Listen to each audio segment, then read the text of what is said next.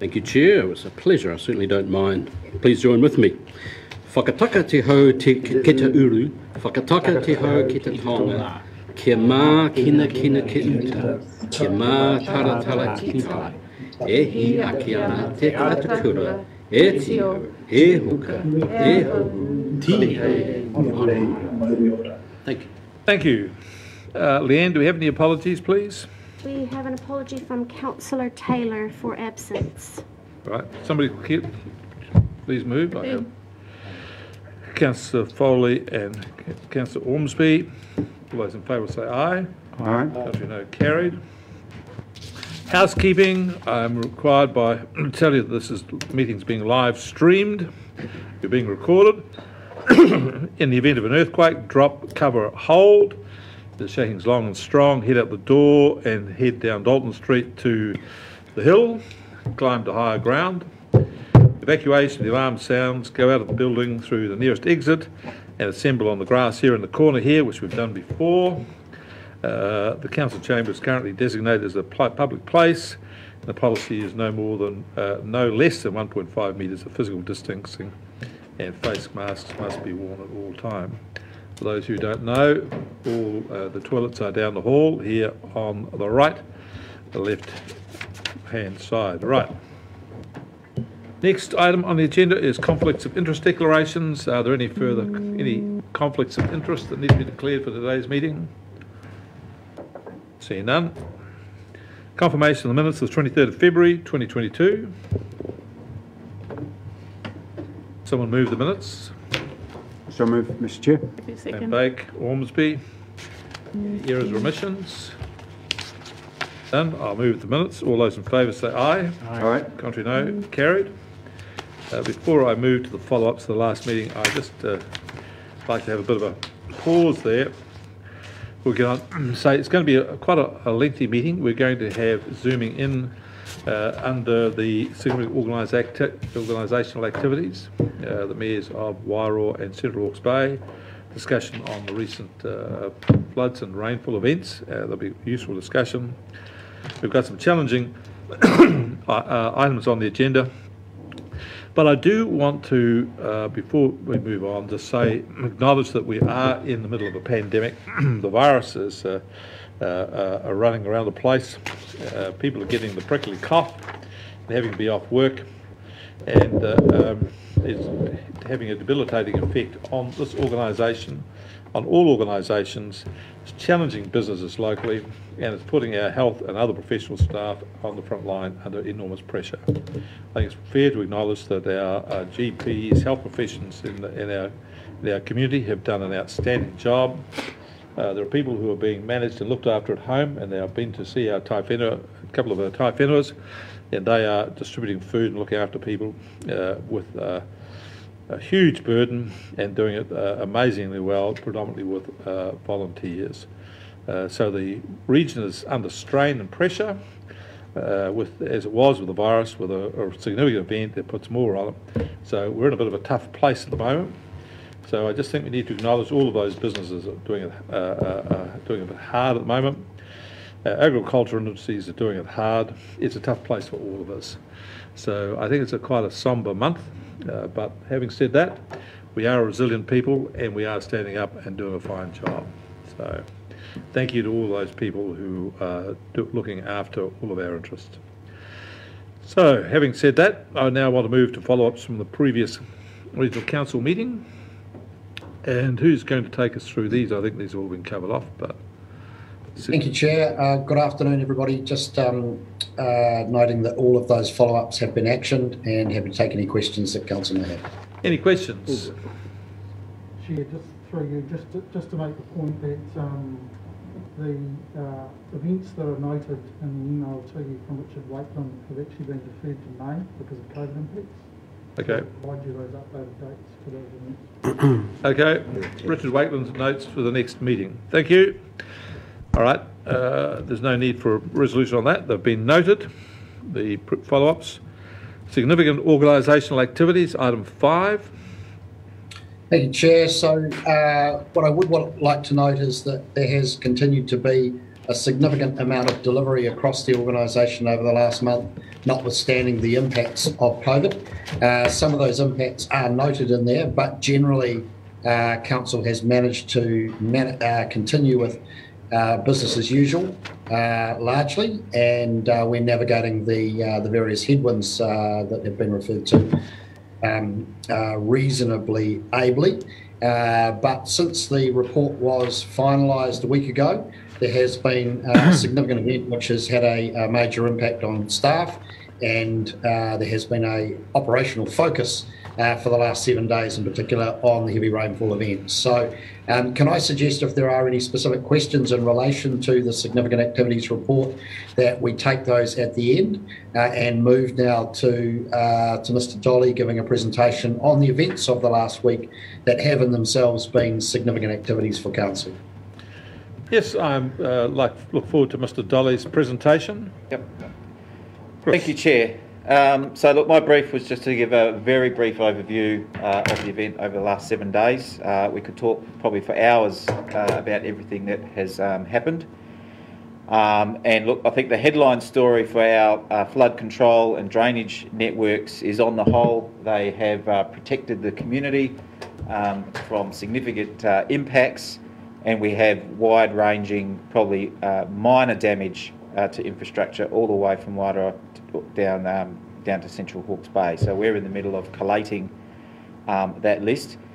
So I'll just go through each of the regions in quick succession, and then Ian will probably talk about a land management response, a few more details, and we also have Ian McDonald who can provide some insights as well.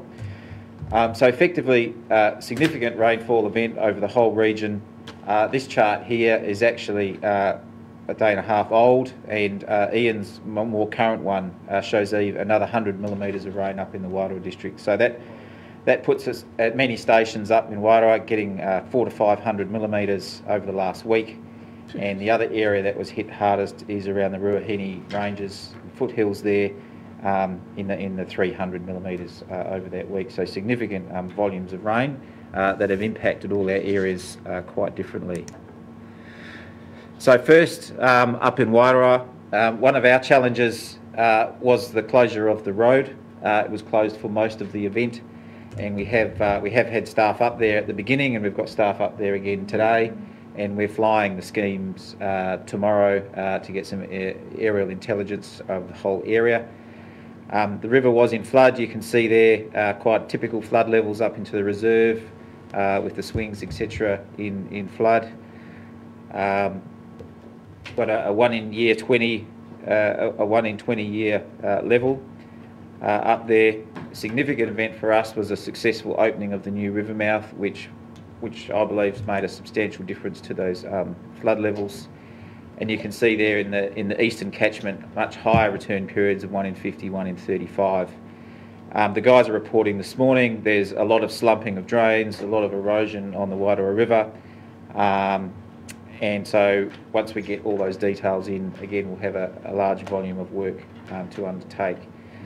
And also of note that the river flooded State Highway 2, which was part of the reason it was closed for a while.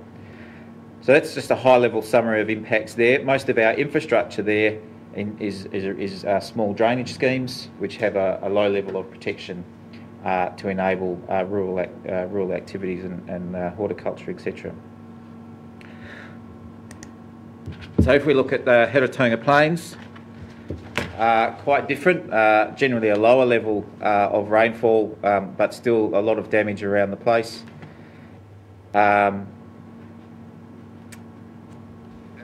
So we've got the Turaikuri River reasonably low, 1 in 5 level.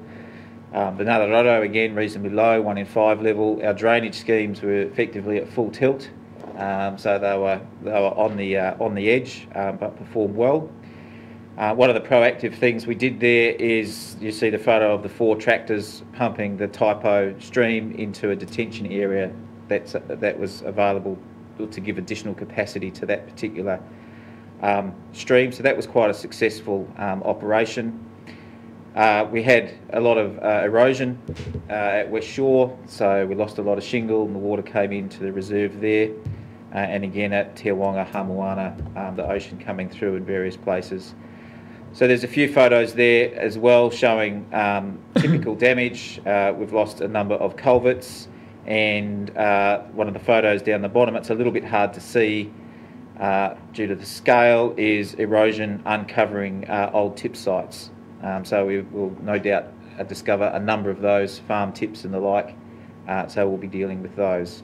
So Hero Tonga, in terms of our big flood control schemes, not under huge pressure. Certainly our drainage schemes are under immense pressure there.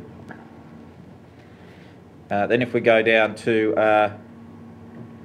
Central Hawke's Bay, some big flows down there.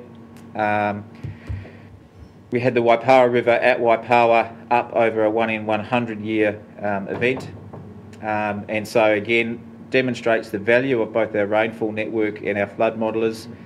We were able to have a discussion with Central Hawke's Bay District Council about the safety of some of the residents there, and try and make some predictions around whether we need to move those people out during daylight hours. So in the end we didn't need to, but it's great to have that capability to provide that line of sight. Issues on the Makaratu around Speedy Road. So that's not part of our scheme in there. It overflowed a private stock bank, but nevertheless that occurred. But getting reports back on the parts of the Makaratu where we did the IRG gravel extraction, they performed a lot better in this event. So it's just showing when we get through all of that material, there'll be that significant change in the level of service. In the middle there you can see some of the erosion that's occurred on the upper Tuki. So there we had a whole lot of edge protection that we lost, and it's taken out a pump shed and a few other bits and pieces of the farmer's operation there. And a photo showing some typical overtopping on one of our stock banks up off Tika Kino Road. And of course, what everyone's seeing in the media is the fantastic suspension bridge that we had is pretty much a write-off. So we'll be working to replace that over the next few months. So significant impacts there. So look, that's a high level. We've got representatives from both Central Hawke's Bay and Wairoa District Council to provide a bit of information, but before we do that, just invite the two Ians in for any further comment. Ian squared, which one's going to lead first? This Ian, I think. Ian, this Ian? Well, that Ian. The one-eyed Ian. The one-eyed Ian, yeah.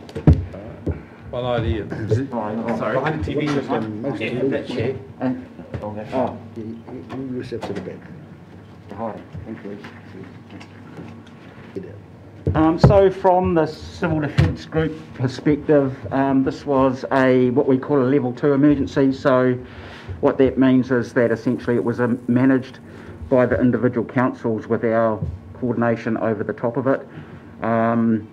We were holding meetings with all of the all the district council controllers and the emergency services twice a day, and essentially where there were issues or concerns, and we were able to escalate those up higher, either as part of discussions with the regional council or with NEMA. That's what essentially occurred. So in terms of the preparation, I mean, we had our first meeting, I think, was on the morning of the 23rd, where the rain had yet to come to Hawke's Bay, and there was a lot of uncertainty in the forecast. And I think from my perspective, I was really pleased to see that in that meeting, a number of the councils that had already activated their incident management teams had already started work on their infrastructure, had already started preparing stormwater systems, pumps, etc., etc. And I think there was some really good coordination between the councils and the regional council as well. So where we're at the moment is that we've now sort of the warning has been lifted, and so we're now out of concern of the rainfall, although we are expecting some more rainfall over the weekend, but nowhere near the levels that we've had over the last week. And so the group is now helping with the next stage, which is the move into recovery, and that's really where Ian and his team will come into it. So I'll pass over to Ian next. Thank you. So look, just thought we'd help provide a little bit more, so I'm just going to take the mask off so I can talk properly, a little bit more context around where we know the issues are, and I guess this map highlights that for you. So what we've done, and this is thanks to our wonderful climate scientist, Dr. Kathleen Kosniak, the graph, or the map represents the highest eight-day rainfall in any year across the region. So what she's done is taken from all our sites what's the highest total in an 8-day period. She's then got a mean of those rainfalls across the region, and then compared the rainfall between 21 and 28 March with the median across the whole region. So if you like, what you're seeing represented is a proportion of the median highest 8-day rainfall event in the region. So what that means is that the darker the colour, the more intense and significant the rainfall totals were. So the dark blue being over 226% of the highest 8-day rainfall in that area on average before. So it really just helps us sort of figure out where are we going to go to start doing some stuff. No surprises that it's been quite patchy across the region. The Central Hawke's Bay totals, although high, are obviously nowhere near as high as they have been in Wairau, and particularly concentrated in that inland Tanaroto, Mangapoiki, Hangaroa, Upper Ruakaturi part of the catchment, which is where we're getting all the feedback from in terms of the issues. What we're seeing right now as we move into a recovery phase is that we're needing to pull together some agency coordination. There's obviously a lot of stuff happening across various agencies at the moment, a lot of intelligence gathering, a lot of networking, but it's not aligned and coordinated. So we're pulling together this afternoon a small coordination group to start the discussion on alignment and management of resources so that we're not wasting effort or duplicating effort across the key agencies like ourselves, the TAs, MPI, the Rural Advisory Group, and others. So a very interagency approach. So what we're doing is we're dusting off the old tool that we used for the drought response a few years back to be our primary intelligence gathering tool. It's a spatial platform, hence the use of maps. And what we're going to do is we're going to use the map to target our efforts. So basically we're saying let's go to those areas that have been highlighted with the highest rainfall and start gathering intelligence on what the lay of the land is. We'll capture it in this shared platform, and then all agencies can use that intelligence for their own planning and work, and then we'll obviously be running the interagency coordination across it as well. So that work is underway now. The platform's being geared up, ready to go. Like I say, the meeting is going to occur shortly between the agencies. We want to develop quickly an action plan, if you like, that's going to look at what we're doing now, what we're doing next week, next month and next year. The reality is that for the regional council, particularly land management functions, and certainly I suspect for the TAs, there's going to be some years of work ahead of us, because these sorts of events and the impacts are not the sorts of things that you manage within weeks or months. They will span years of sustained land management support and intervention for landowners in those affected areas. We want to also develop some communications out to those communities to tell them that we're on the job and we're doing things, and explain what that looks like, so they don't feel like they're isolated and unnoticed, because that's far from the case. And we're also looking at reasonably quickly pulling together workshops within the community to guide and support landowners with the right advice and information to farm through this and into the future. So that worked very successfully in the 2011 event down on the southern coast, so we're going to take the same approach. And the last thing is, as soon as we can get a reasonable weather window, we're going to be tasking satellites across the area to get some up-to-date aerial imagery, and undertaking some fixed-wing aerial photography work in the area, but the land science team are going to work on a process and a plan for that. And then look, really quickly, just a bit of a snapshot of the sort of, it's very similar to Bowler, but sort of isolated in the area affected, obviously. But it just gives you a bit of a sense of the scale. These are just very, very brief snapshots. We're building quite a comprehensive library of the effects, and serendipitously there's a horse in the foreground because right now that's the only way you'll get around on that land, because it's not the place you'll be taking heavy machineries, and look, farmers can, in many situations, can't get out the back of the farm because tracks have gone and or you wouldn't want to take an LUV or a quad across that land. So horses are coming into their fore. That's me. Happy to take questions.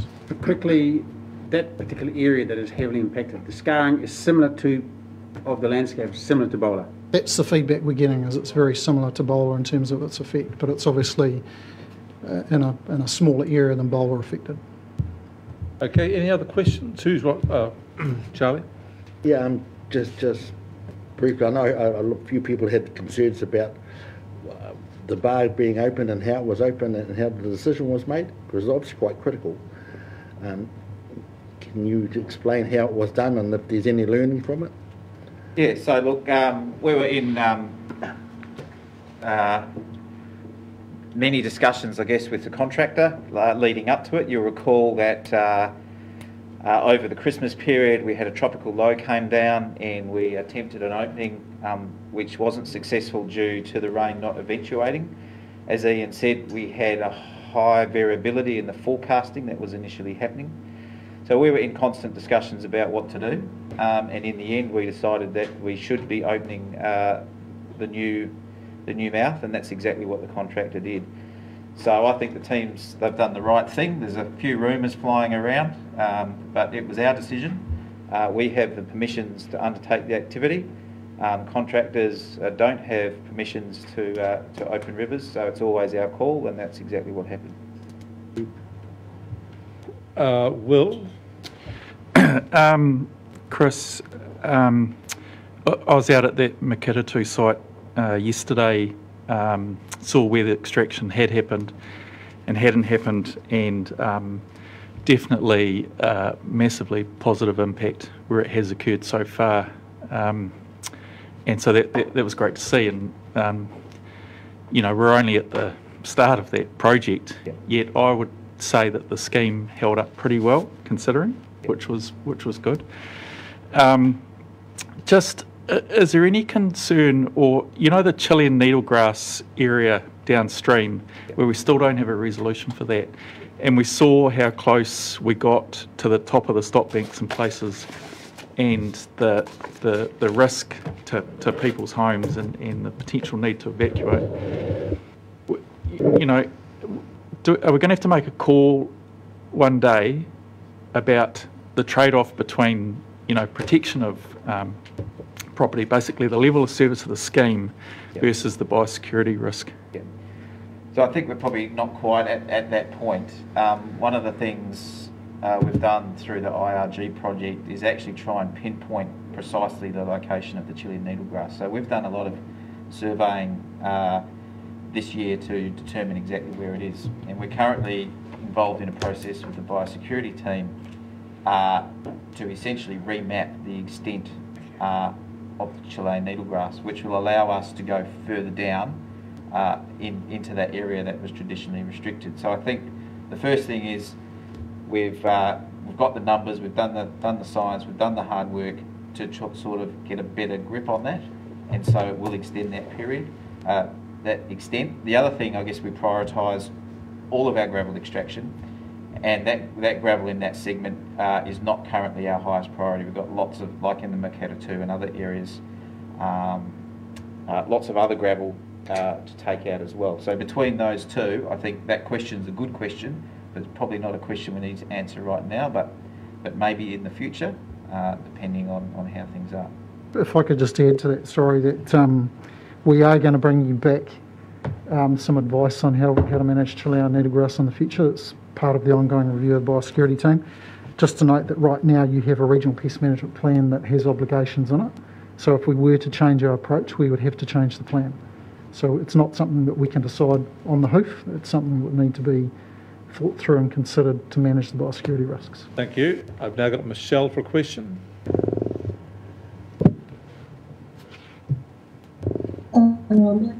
Kia ora, korua. So a couple of things. So the opening of the river mouth obviously made a difference. Of being in isolation with COVID in the house, but I was able to go over and look at the back of by the showgrounds, and that the awa was, she was getting close to flooding our township, but the river mouth opening made a difference. And then I went down this morning before the hui today, and it really blew it out. It's really wide.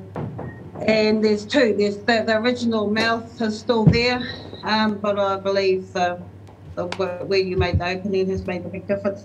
I just talked to one of our whanaunga up in Ruakaturi, and their road hasn't been open since Tuesday last week. So they're stuck up there. Lucky they're farmers and they know how to stock up on things. I asked her how the lay of the land is. She's a lot of erosion, a lot of slips. Yeah, it's pretty bad. Just having a look around, there was a lot of streams, there were a lot of streams that were flooding. Awatiri was flooding over Town Road only yesterday. My one other concern is that I've noted, and I did ask on the Civil Defence page, I was here when Cyclone Paula happened, and the main reason that we flooded out we near the river, was because when they had to open up the lake. The lake exceeded the consentable level on the 25th of March. It's now today the 30th, and it is 583.8 MASL, whatever that means, but it's way past the level that's allowed. I'm concerned about that because the lake can have a huge impact on our community.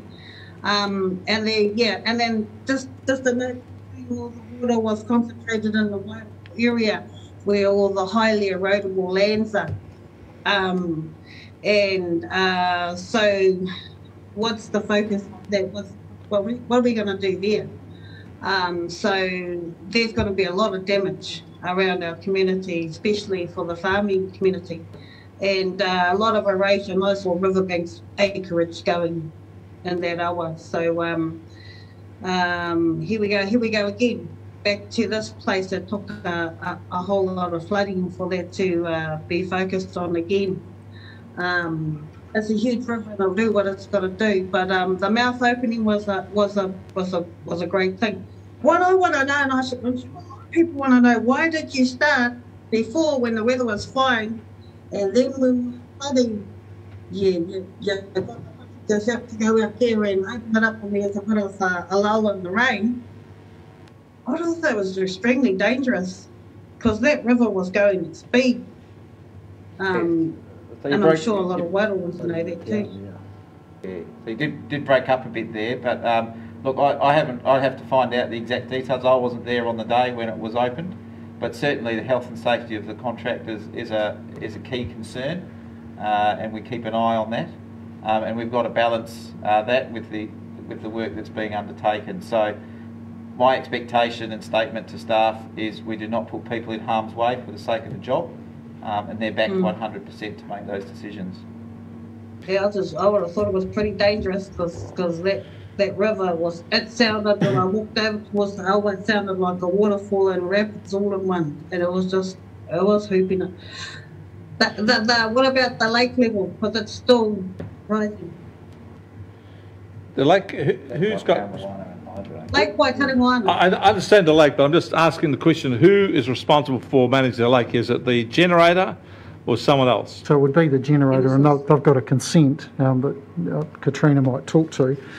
What I suspect is happening is they're effectively using the lake as storage to avoid all of that water having to come down the river and add to the damage. So in context, I would have thought that's probably a sensible decision, but I'm not sure whether Katrina's team... Rather than guess it, could someone make some inquiries of the generator, find out exactly what the story is, and then circulate that? Could you do that? I've got a yes to that. Thank you, Michelle. We'll get some investigation. Thank you, Genesis.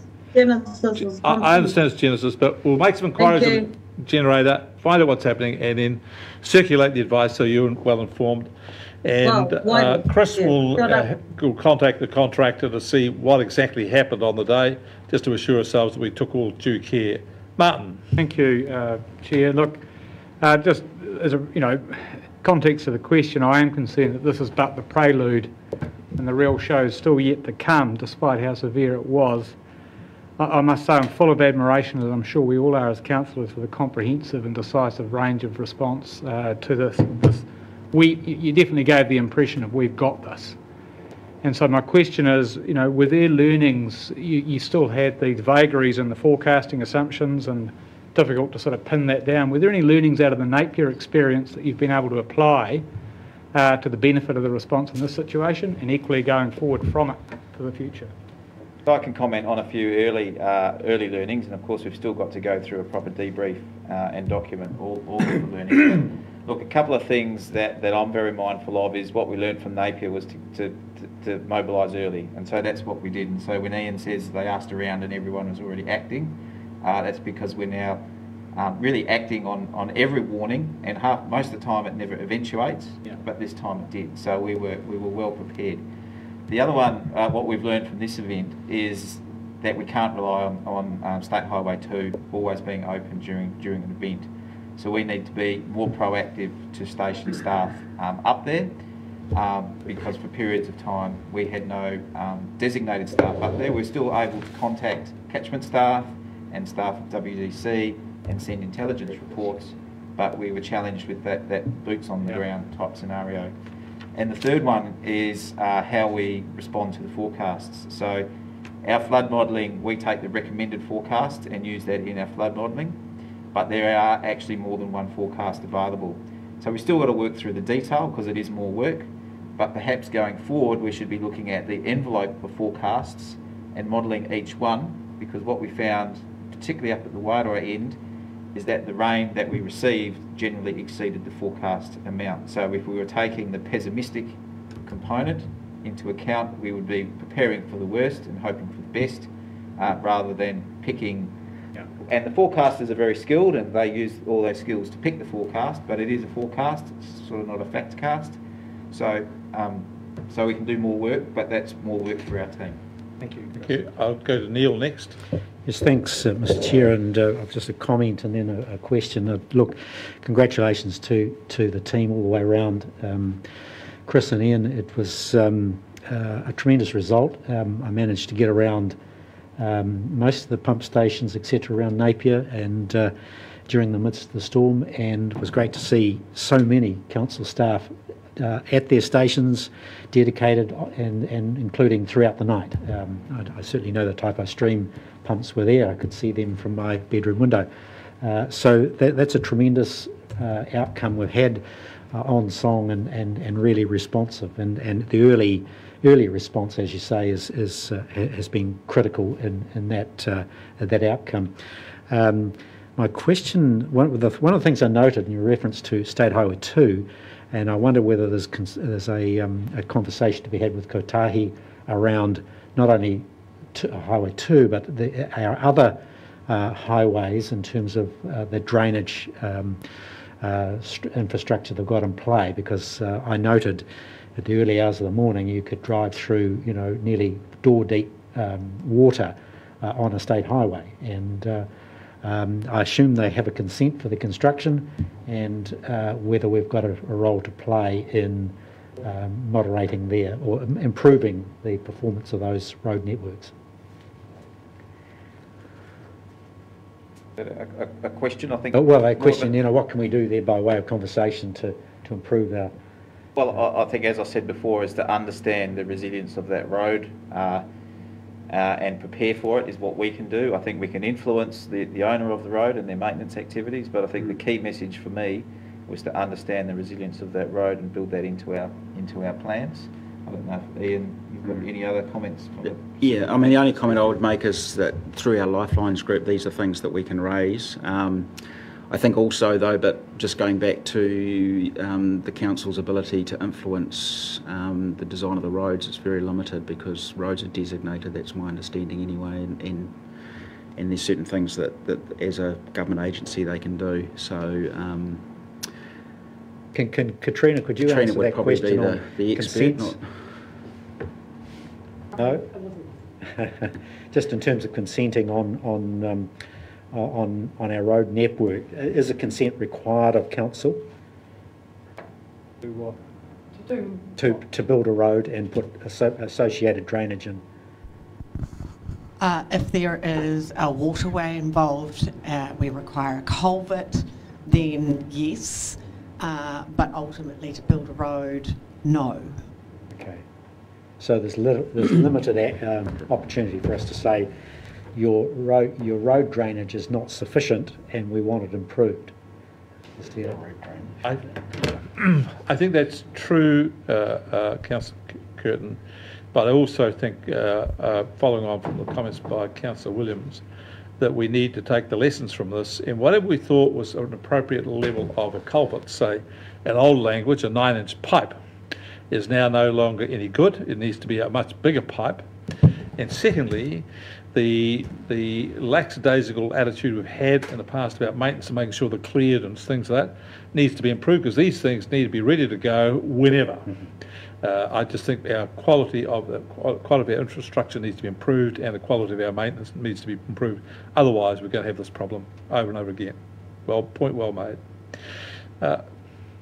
Just one, I know you guys are obviously looking for information now, was how would our people out in the rural areas and on the farms give you that information? What's the best way to do that? So good question, Councillor. Look, what we're going to do is, again, back to the map, we're using the map to kind of concentrate our efforts in our work. We're going to be proactively communicating with landowners in those areas using networks through primary sector bodies, ourselves, the Rural Advisory Group and others. If you've got landowners who need to contact us now with information, they can phone our Wairoa office. The staff up there have got a system to capture information so we can get it across and share it with others. So, but we're going to be doing proactive reach outs as well as taking information from people as they provide it. Can you also explain the job of the Rural Advisory Group and who hops on that? So Rural Advisory Group is effectively a network of networks. It's a body that's comprised of people from farming businesses, primary sector bodies like Beef and Lamb New Zealand, Federated Farmers, veterinarians, farm advisors. So there's a plethora of people who work across the agribusiness sector. It includes ourselves as council, territorial authorities, and the idea is that provides us the network of people to create connections and contact people in the farm landscape, as well as provide that intelligence back into us. So, for example, we know that Federated Farmers and Wairoa have been proactively engaging and talking to farmers, as have Beef and Lamb, so they can provide that sort of toing and froing of intelligence that we can then use to support our response in this case, or recovery, and the response as well. So they fit under Ian's CEDAM team. They're part of the CEDAM model, but they're an incredibly important system of people to support these sorts of activities right now. You know some of the biggest landowners up there are Māori corporations, aren't you? Are they on there? So we have Hilton Collier as part of the Rural Advisory Group, Fenton Wilson, so we've tried to create connections into, whether it's Māori agribusiness or the primary sector bodies, it's whoever is available that can provide those networks. Thank you. I've got one more question. One more. I've got Mayor Alex Walker on the line. Can I come back to that after? Yeah, but ours is a bit wild. And I've got Craig Little on the line too. Craig's next. So that's what I'd like to now invite the Mayor of Central Hawke's Bay, Alex Walker, and the Chief Executive, Monique, to make a presentation. Also on the wall there we have the well-known and famous Mayor for Wairoa, Craig Little, and I'll invite Craig to speak after Monique and Alex. So, Alex, over to you. Kia ora koutou, thank you, Rick. Hello to you and to Will. I can't quite see everyone who's in the room, but Matua, Mike and Fire Michelle, I can see you on the Zoom screen. Thank you all for having us. look, I just want to give a brief update in the context of the regional picture you've just seen, which is we had a moment in time for a few hours on the morning of Thursday last week where we were challenged with that statement that you mentioned before about we've got this. And in fact, if it hadn't stopped raining when it did mid-Thursday morning, we would be in a different situation to where we are. We have seen impacts in Central Hawke's Bay which are very much connected to the river corridors. So this is not at the scale of what Wairoa is obviously seeing at the moment with the land and infrastructure damage in the rural areas, mostly confined to our river corridors where the rainfall saw those rivers come up very quickly, and the 1 in 100 year event for the Waipawa River in particular I just want to touch on, which the team responded to incredibly well, and what has happened is that we've identified a couple of areas in the stop bank and flood control area which maybe we could in the future plan for some better resilience in terms of protecting not just the town but our core water infrastructure as well. There's a bit of teamwork we can approach with that. Also just wanted to pick up on the performance in the coastal areas, so places like Elsthorpe where there is flood control schemes that worked quite well. We did have the valley along the Mangakuri stream/river at the coastal area, which also saw really big increases in flow, which had some impacts for farmers along that corridor. The damage that in the rural community is experiencing would probably be summed up by fences and crops, which are in the closer proximity to the rivers. So it's been very much about the river flow coming up and then coming down, which obviously also took our beautiful swing bridge on the Tuki Tuki, but that's has captured the hearts and minds of our people. But in the bigger scheme of things, it is very sad, but it is manageable.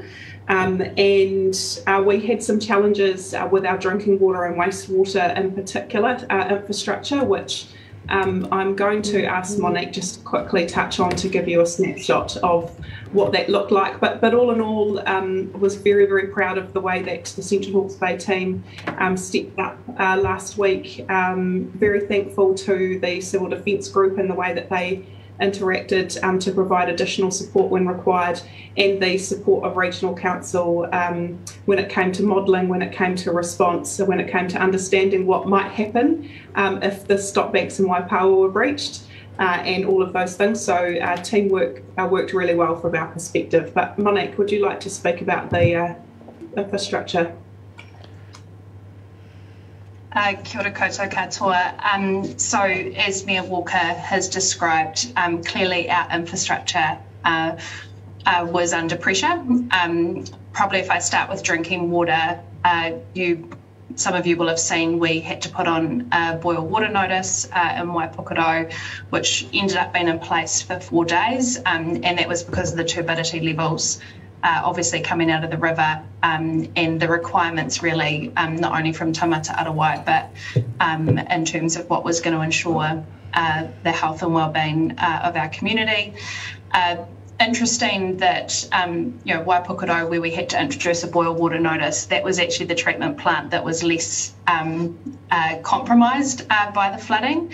Our whole drinking water treatment plant in Waipawa was completely flooded, and we were very close to having to put in a boil water notice for Otani and Waipawa, but with really good, I suppose, planning in place, but also, I think it reflects probably the investment that Council's made over the last couple of years around backup and technology.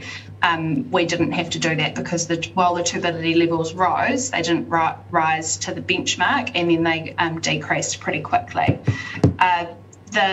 We are now at the point, obviously, working collaboratively with the Regional Council just to understand what it looks like to improve the resilience of our Waipawa ballfield via the flood protection, and just want to acknowledge kind of the proactive nature of James and Chris and your team, who not only were there on the day, but have been visibly there throughout this week, working with us around that so promptly. Our wastewater treatment plants were under pressure. and there was not only the emergency overflow, but there was particularly the Waipawa wastewater treatment plant, which nearly flooded due to the high river levels. But acknowledging that it was the stop bank that provided the protection. But to Mayor Alex's point, if it had kept raining, we were nervous about that. Outside of that, our roading network, of course, was under pressure, and at one stage, we had over 30 roads closed, and of course Mayor Hawke has commented on kind of the other amenities and assets which we all dearly love in CHB, being our cycle trails, which saw the Tawera Bridge be washed away. If I could just note before we take any questions, just acknowledging the work of the Regional Council in supporting us through the event. I think it was you, Chair Barker, who asked I think it might have been you, Councillor Williams, what were the lessons learned? Well, our lessons learned, I think we've really reflective of the journey that our two councils have been on over the last few years, and what we saw was a very quickly reach out to the Regional Council and led by Chris and James, really prompt leadership, but also advice, particularly from the river modelling team. And so I want to acknowledge that there was a point in time there where we had a 15-minute gap to make some pretty critical decisions about potential evacuation, and the calm and composed way that those experts interacted in the conversation, but also kind of the officers and the field officers on the ground doing manual inspections. I think we saw the benefits of a really positive relationship between the two authorities. So thank you. Thank you, Monique. Before I take questions, I'll now go to Mayor Craig Little of Wairoa and his able Chief Executive, Ketia. I'd like to give a presentation to Council, please.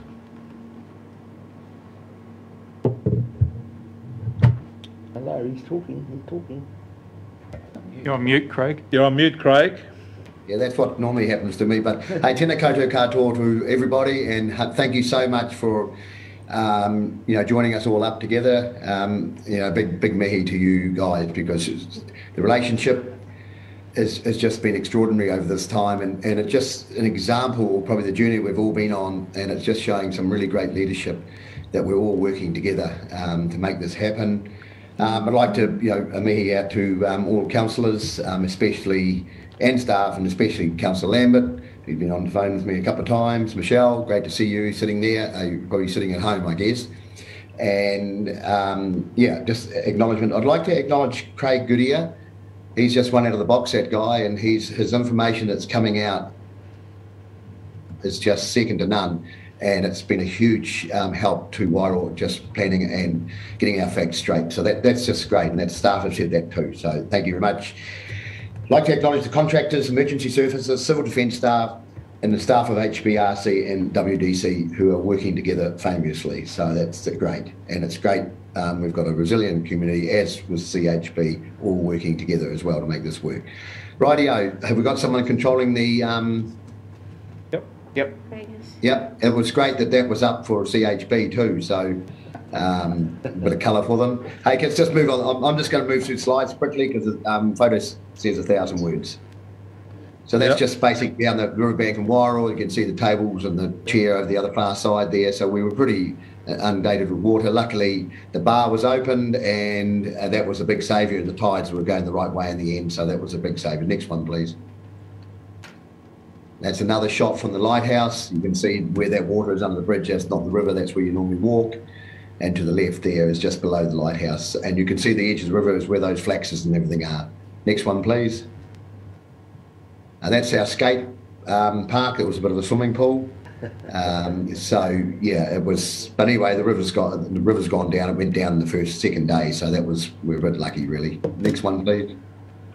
That's the bar. After you guys had cleaned it out, you can see the little channel you made to what it turned into. So it was a godsend, and that's part of the clean-up there we're looking at. Next slide, please. Ooh, good boy. Yeah, and you can see the digger in the distance, how small a machine is compared to the big bar. It was great bit of work getting that open, guys. Well done. Next slide, please. That's just a bit of a clean up. That's down at Pilot Hill. So you can see a lot of stuff where that's one of the streets in town. Might be Lord Clyde and that Curry. Michelle might help me on that one. Yeah, Curry Street. And next one, please.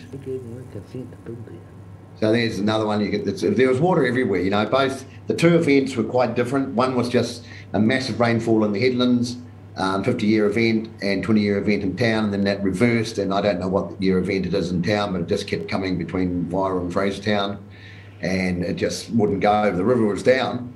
This wasn't the river creating this. It was just water. Just couldn't get away. Next one, please. That's by our holding tanks here. Just as you're coming across the railway line into Wairau, you can see the water everywhere, especially along Aratiri Stream, and that just burst the banks. It's just too much water in one short amount of time. And that's a farm just beside the golf course, and that's was his tractor, and that came up. That went from about 9 or 10 o'clock to the next morning when he got up. And the one on the left is actually a deer fence, not a sheep fence, so you can see the extent of the water. And hey, look, it's lower lying areas. I'm not actually quite sure where that is. That one was, oh, here we go, Mungapoiki Road. Yeah, that's been a major out there. They've got, I think they got about 270 mil in a very short time. So next one, please. Yeah, there too. Aramati Road, that's always a hassle, always goes under. Next one, please. Yeah, that's Aratiri Stream, that's just out of Wairau. And that's up at Mangaraw, that's up to Rukaturi. So they've had a hell of a hiding up there, and they've been isolated actually for a few days. Next one, please. That's the new Hawke River. You'll be pleased to know all that joint venture that we did with the Hawke's Bay Regional Council on realigning the river. It held up. You can see the road there on the right-hand side one. It got really close to that. You know, the future works will be building a new sort of some bit of wall along there, but we're pretty happy that held up. Good. And this is the bridge up at Tinerota Way. It's down to one lane, but you can see it was scaring out a little bit. Yep. Yeah, not washed out. That's Parkwai, that's just going out State Highway 38. That sort of came up quite a bit across the road there. So, but it does happen. A lot of these flooding, it will happen. It's not the first time and it won't be the last time. And then that is up at Papuni again. They're completely isolated. They've been out for about 7 days. We just can't get the road open for them. They've had a helicopter fly in there a couple of times. That's Rukaturi. They had a bit of a main rain bomb as well. Next one, please. So State Highway 2, this is going out for 287. That went right under. And then the next one, please. And then further along by Turiroa, that went down under as well. So it happens. And then next one, that's the water intake. You can see how that's the top of our water intake, and that goes right down under the river. So that was quite high up there, and that, you know, we survived. And there was only one day we couldn't produce water because the silt was just too intensive and the water flows. So we stopped it for a day, but we've got the reserves up our sleeve to keep the town going as long as they don't all shower at the same time. And we are clean people in Wairau. That's Tineroto. Going out, going out by more Murramurra, I think. Once again, that's a big slip over the road that happened there. Another one, please. Go back one. Is that you trying to rush me, Rick? No, I'm trying to slow you up. Is that Chris? Yeah. So on the left, that tractor is still in there, but you can hardly see it. It even came up further. And then on the right, that's going out to Mungapoiki, that's a huge slip. And that would be probably up to 50 to 100 metres wide. So they're starting to clean it out now, but it's that community's been blocked off there for probably 2 days. Next one, please. This one here, an exceptional farmer.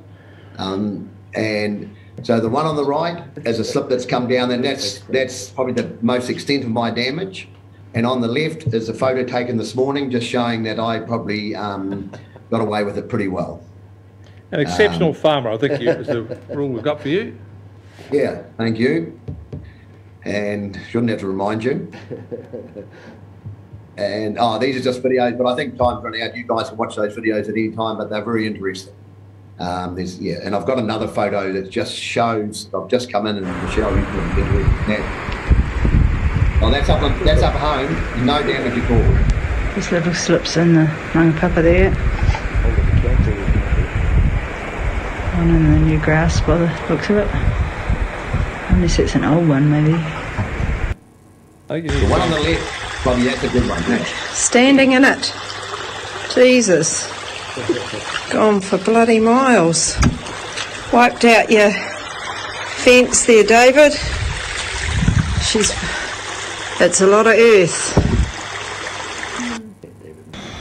Here we go, up at Toby Taylor's, and it's a massive slip which has blocked the creek and rerouted it. Now it looks like this. Jesus, unreal. That's authentic. So that one there just, I had another photo, but I've lost my mobile phone at the moment, but I was going to try and put it up on the screen. But that one of Toby Taylor's, that whole hill now is all slips, and over the back is all slips. Looks a bit like, James, that one of out at Powdrill's and that years ago, just out of Wairau. Tuhara, is it? Or, at New Hawke, between New Hawke and Tuhara. So yeah, it's a major. But from there to a lot of other places, not too bad. So we vary all over the show. The Three Waters, just quickly, really coping pretty well. The wastewater has probably gone the best of anything, because it's been more, apart from yesterday, was out of town weather events. So the pools have held up, and like I said, the drinking water, we just had to stop for a day. But everything's managed to keep on top of things, so we've been a bit lucky, really. Thank you, Rick. Thank you. Does Kitty got anything you'd like to add there, or?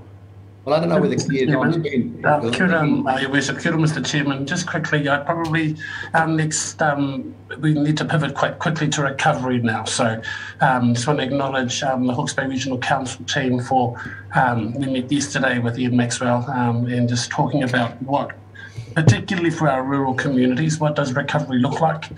So we're keen to sort of partner and tag team with the Hawke's Bay Regional Council. So I think this is probably my only comment just around recovery's going to take a bit of a while. She's a bit of a mess in Wairau, and just infrastructure, roads, in particular, some of our communities remain isolated, so our contractors are out just trying to ensure that we can get access.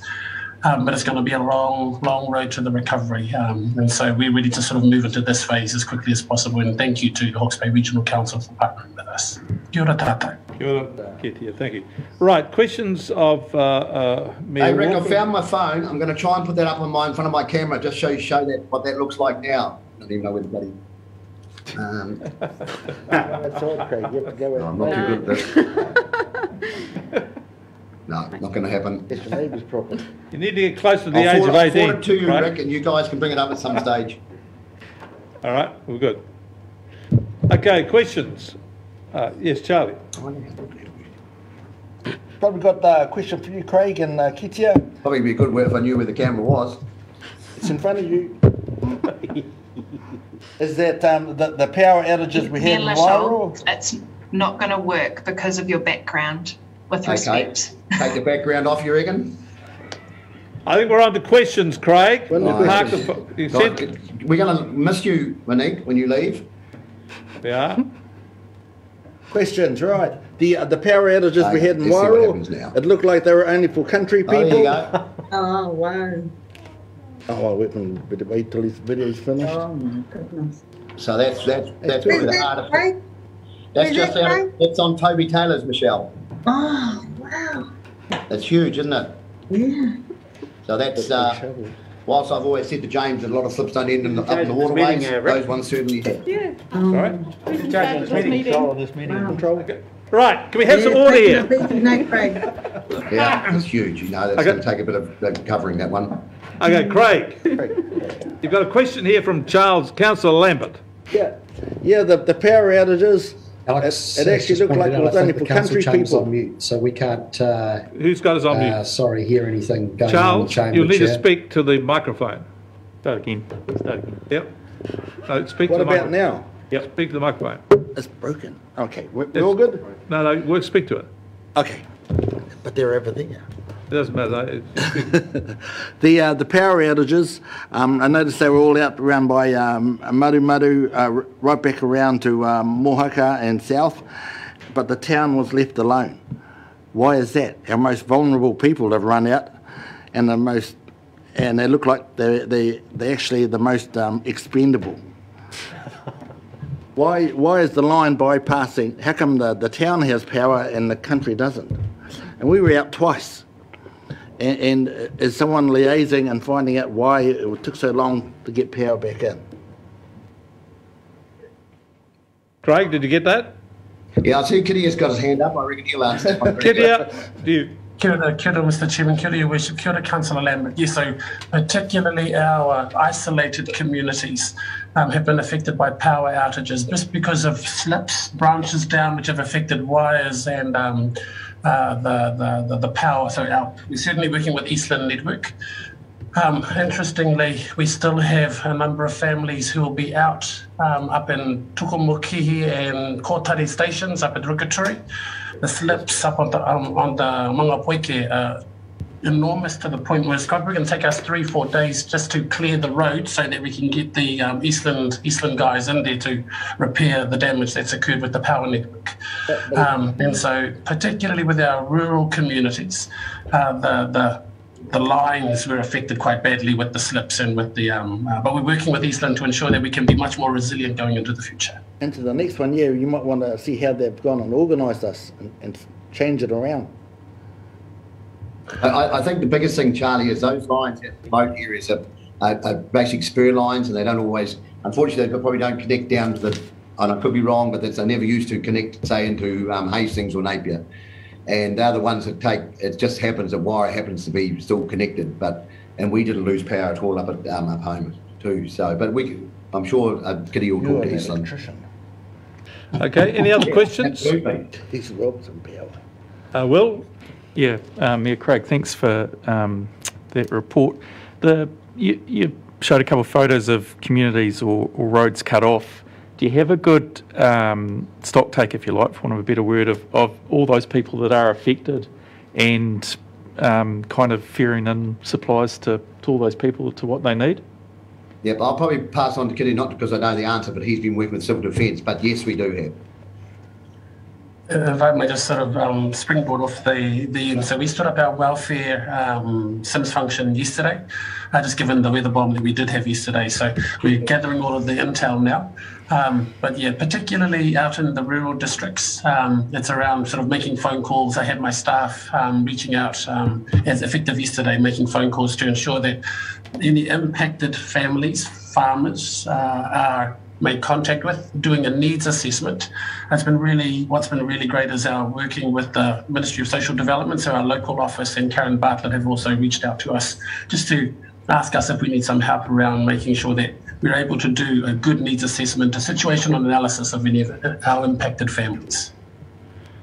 Okay. Any other questions? All right, Mayor Walker, would you've got any summing up things you'd like to bring to our attention before I close this session off? Did Appy have something? I can't see Uppy from here. Greetings, thank you, Your Worship, and through you, Mr. Chair. A question to Ketia, if I may. So I'm currently now residing in the Ruaka. I can't see them from here. We've had over 800 mils of rain here, and in some places the road was inundated by over 5 metres. So I'd love to get an understanding of some of the follow-ups around the Kotari Bridge along the Ruaki Turi, and my question to Ketia is, are there any gaps in being able to reach sections of our community at the moment And have we reached out to the Tai Whenua and Tato Tata around bolstering our ability to communicate with other networks? Good, thank you, Api. So the response to your question around which communities particularly remain isolated, our concern at the moment is particularly to those that are affected by the Mangapoike slips, which is on the other side of Frasertown. Tukumaki, Kotare, and Kotare comes off through the Tiniroto just before today. So these stations and farms have the slips that are affecting those farms are quite large, and so it's going to take a while, maybe 2 to 3 days to get a good. For Tukumaki, we're trying to get through Here Tau through the back of Whakaki, but that road is a real. Yeah, we can't get through Mangapoike Road, so we're trying to come through the other side. That's quite a large slip. So we've got some concerns there. We're going to be probably Eastland are going to be helicoptering in generators. They haven't had power since Sunday. And so being able to liaise with Eastland to make sure that those impacted families have the proper welfare support. Black Charteris' helicopters been back and forward through Papuni, through Rukaturi, through Kotare, through Tukumaki, delivering supplies. And so we've had, and the communities themselves have been extraordinarily resilient. To your second question, we'll be doing a debrief and looking at those of our communities that have been particularly impacted and what resilience programs we need to put in place. Rukaturi, State Highway 38, we know the Tuwai community always gets cut off. Ruapapa, it's been interesting watching Cricklewood and Ruapapa communities. Putere, I haven't even heard from Putere yet, so being able to sort of know where those communities are, those more isolated ones, and what resilience programs we have to put in place. Kia ora. Thank you for that. I'll now go back to Mayor Walker. Any closing comments you'd like to make, Mayor Walker? Look, I just thank you everybody for the way that we've worked together on this, and just a quick note about this idea of how rural communities get disconnected, and a good example of that is our Porongaho community who lost their Wi-Fi and cell phone coverage, which meant that their comms were cut off. They weren't as affected by the rain, but their comms were cut off. And the Wellington and central offices of Spark, Vodafone and the Rural Connectivity Group all thought that it was going to take a helicopter and a circus to fix their Wi-Fi connectivity. It took a phone call from our council to our lines company of Central Lines and about 2 hours for them to get out there and install a generator and get it back up and running. So the local connections and problem solving are so vital for our communities to be resilient, and I think we all need to remember that during this time of change when it comes to local leadership. Apart from that, I will leave you and thank you very much. All right, thank you. Craig? Yeah, just a very tautoko to everybody for helping out the two councils. Like I say, I've never seen a relationship, even the fact that we've got Nathan Heath now at Civil Defence taking over from Mike Hardy in Wairoa, and as you know, Nathan works for you guys. The whole thing's been really great, but you do get some hard case stories. I got a call from one of the Rural Support Trust people saying, you know, you haven't got you're not saying what's happening because there's a family isolated and they're just stressed out. I said, oh, how long have they been isolated for? He said, oh, about 2 or 3 days. And I said, what do they need? He said, well, they can't get to town to get their milk. Oh my God. I said, like up home, we have milk in the freezer because we do get cut off quite often, and it's just a fact of life. So whilst there's a lot of damage, we'll get through it, and farmers are pretty resilient. There's damage. I'm more concerned about the more residents and that have been affected, because that's just, for me, whilst I've missed this one, I've had some pretty major ones before, and that slip I showed you, that was a 10 grand job only 2 years ago. But we'll get through it. It's just part of what we do. But we've really got to focus on those areas that Uppy's talking about. You know, that we don't want to miss any of the people who, you know, just a house living on an acre or even a quarter acre. So that's all I can stress. So thank you all. Well done. Well, thank you very much. Just to say, just to sum up 2 things. One is it's very gratifying to hear the level of cooperation between the staff of the Regional Council and both the Central Hawke's Bay Council and the Wairoa Council. This is very good. It's very gratifying. Also to reiterate both of your comments about the resilience of our communities, the need to make them more resilient in the future, no question about that. And also to acknowledge this is probably the last time we'll see Monique in our chamber. And on behalf of the councillors all here together to say thank you for your outstanding work, and we wish you all the very best for the future. I hope that all that you seek in this new change comes true, Monique. Thank you. Thank you. Right. Awesome. So back to the agenda. Sorry to be boring like this, but we have agenda. We've got the items here, and we're waiting for questions. So I'll go around the table on item 5 questions. So where will I like to start? You're usually quite well prepared anyway. So what questions do you have? I have none at the moment, thanks, Chair. Well, thank you. That's very good. Councillor Curtin. Pass. Pass. Councillor Foss. Item 10, please, if James could translate what the following means. It's around the Te Karamu catchment plan and the same wording is used for Aotearoa. The decision was made to roll reporting for the development of catchment plans into a single item. So where is the single item, or what's going on there, please? It's obviously been an item of strong interest, particularly for myself and Councillor Ormsby. So, through you, Chair, look, in the interest of just managing the volume of reporting that we're doing through to Council, we thought it prudent to bundle the two together and report on our urban catchment work through to Council when something to report. At the present point in time, the first staff member who has been appointed doesn't start until the next week or so. Early April, I think, was his starting date. And once work is underway to develop the catchment plans for both Karamu and Ahuriri, they will come through to Council in a consolidated reporting format. Will that report on the health and decreased status or increased or improvement in the quality of water, for example, in the Karamu, or will be just talking about the activities that person's doing, gathering various interested groups up? So in the first instance, they're being tasked with developing a comprehensive catchment plan that will be both their own activities as well as activities across Council and with key stakeholder partners. So it is a plan for the catchment. We do have state of environment reporting, and one of the things we'll need to do is identify whether our state of environment reporting enables us to adequately measure the impact of actions undertaken on that plan, and that's all work that lies ahead. But certainly until we have a plan developed and we have actions undertaken by the various persons within our organisation and outside of our organisation that we're partnering with, there's not going to be a lot to report in terms of meaningful impact from the work. Thank you. Councillor Van Beek. All good, thank you. Good. Councillor Foley. Not really a question, just follow up on the gravel extraction.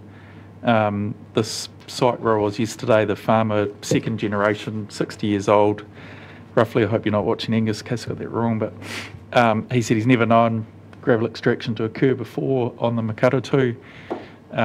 His bottom terrace would always flood in an event like we just had, and this time the water stayed in the river. So it was just so pleasing to see.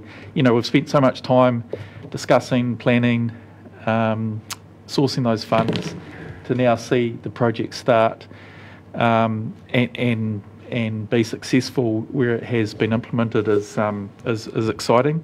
Notwithstanding that we've still got a lot of work to do, and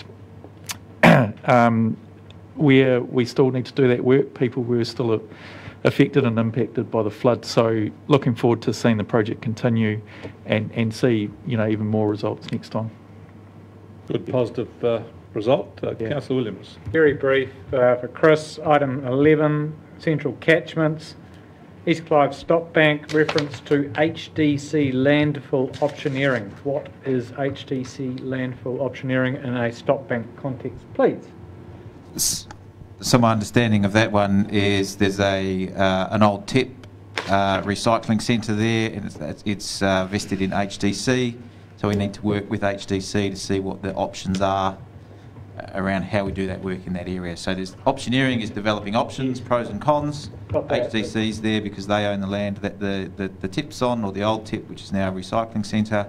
and we're working with them because that's the area where we need to improve the resilience Of the bank. of the bank. Yep. Thank you, that's perfect. Thank you. Councillor Lambert. No, I'm pretty good with this one. Apiata. No. Michelle. Mike. Fine, Mr. Chairman, thank you. All right, I think we've covered everybody, have we? All right, would someone like to move that the secondary organisational activities through to April 2022 be received? Councillor Foss, Councillor Williams. I'll put the question. All those in favour will say aye. Aye. Contrary, no. Carried. Call for minor items on the agenda. Councillor Van Baker, I thought you had one. No. It's It's under... Outside bodies. All right, outside bodies, right? Okay. Okay, there being none, we'll move on to the annual plan approach, item 7. James, do you want to lead off the introduction on this? Look, Desiree's available to speak to this paper, so I'll pass to her. Okay. Kia ora koutou katoa. So as it says in the paper, this seeks a formal resolution from council to a no consultation approach for the annual plan. So under the Local Government Act, it must be a decision of council to take a no consultation approach, and it's based on an assessment of significance. And staff have assessed the changes, and our recommendation is that they're not materially different from what was proposed or forecast for year 2 in the long-term plan. And we're seeking a resolution now so that we can do a media release and signal to the community that we won't be consulting, as it's usually about this time that we do consult. Thank you. Happy to take any questions. Councillor Foss. Thanks, Chair. Thanks, Desiree. Can you just confirm, because I'm just a little bit confused about the wording right at the start of the paper and just what you said. So you're asking us to resolve not to consult because there haven't been material changes, which is slightly different from us working back the other way. We're not doing this because we don't want to consult. We're doing this because there's, in your recommendations to us, there's no material changes in these documents that's outside the existing plan that requires consultation. Correct. Could you just confirm that, please? Correct. Thank you. Yes, that's right. Thank you. Okay, any other questions? Would someone like to move the recommendations on the report? Before you do, Mr. Chair, I would like to ask the question, and it's similar to Councillor Foss's inquiry, and that's to do with that materiality. We obviously we do know that there are material changes upon us, and it's not apparent because of our current documentation or our reports are not yet revealing those. But once we come to signing off the annual plan, we are likely to know, for example, considerably more about how much we have currently spent, how much carryover we've got, what the world looks like when we do that. Is there room to flag? I appreciate the no consultation approach, but is there room to flag the pending issues facing council so that, in fact, that we do have a degree of transparency articulated in the document? Could I summarise that by saying, does this mean that we adopt this on the basis that, given our current knowledge, we have no factual evidence to suggest that there are material to drive material changes, but we are aware of changes in the future which may occur for it cause us to rethink, and we sign it off on that basis? Is that what you're saying? That would be sufficient. Okay.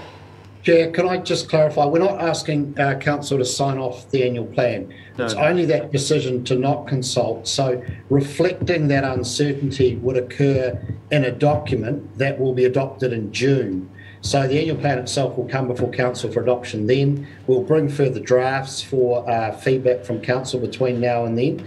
As I indicated in the workshop discussion this morning, I think our immediate opportunity is in our media statement planned for later today. Should you resolve today not to consult, that we clarify that A, we're not consulting because we're not making any material changes to our planned levels of service or the track that was consulted on last year in the long-term plan. And that secondly, that there are some uncertainties and dynamic factors that we will be managing through.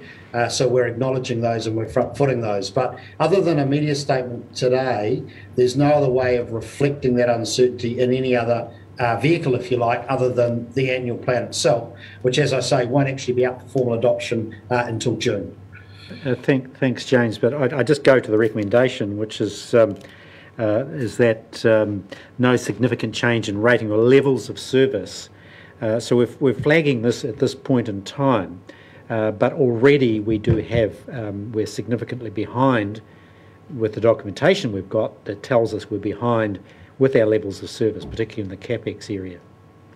So just to be clear, the level of service is defined formally through level of service measures, and at this point in time, we are not forecasting that we will need to alter any of our levels of service. So yes, there has been some underspend in the first half of the current financial year, but for next year, we're not proposing any changes to the level of service that we are operating towards.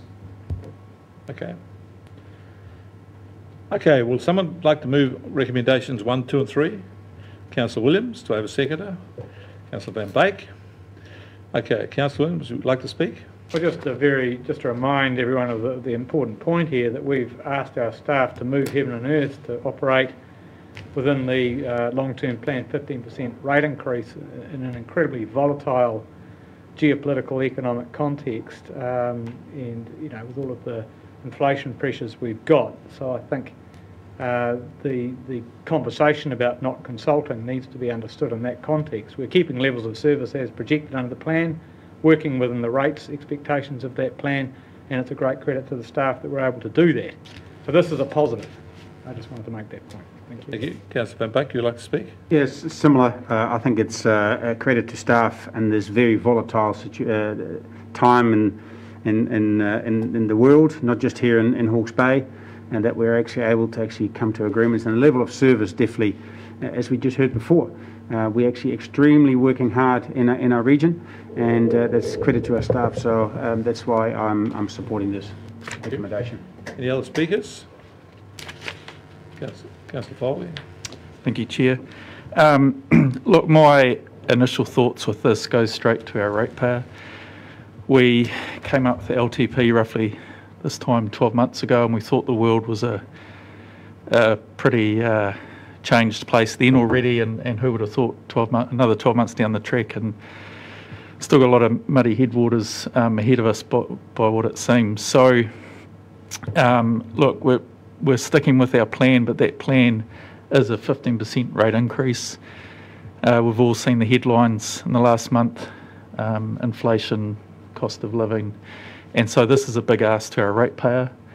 I guess I just raised the flag for, what do we do in another 12 months, depending on what things look like. And I just feel, personally, we're kind of boxing ourselves into a bit of a corner here. We talk about cutting the budget or shifting the budget around as much as we can, and borrowing money if we need to, and where does that end if things don't settle down in the world and the economy? So I think it's just something we need to keep a careful watch on, and see what happens in another 12 months' time. But thanks really to our ratepayer, and to stick with this plan. Thank you. Any other speakers? Councillor Williams, would you like to close? All right, I'll put the resolution. All those in favour will say aye. Aye. Contrary, no. Carried. Next, item 8, report on the recommendations from the C&S Committee, Corporate and Strategic. Would you like to introduce this paper, Councillor Curtin? Yes, thanks, Mr. Chair, and I think we can go straight to the recommendations for a breakdown of the critical aspects of it, and we've got firstly the Clifton to Tongoia strategy to consider. We've got those the order of more important issues like candidate names on voting documents, and participation in the regional council controlled organisation. We've got the appointment remuneration directors policy and the statements of intent from both HBRIC and Food East. So a very comprehensive and divergent range of issues to contemplate, and I'm not sure how, Mr. Chair, you're looking to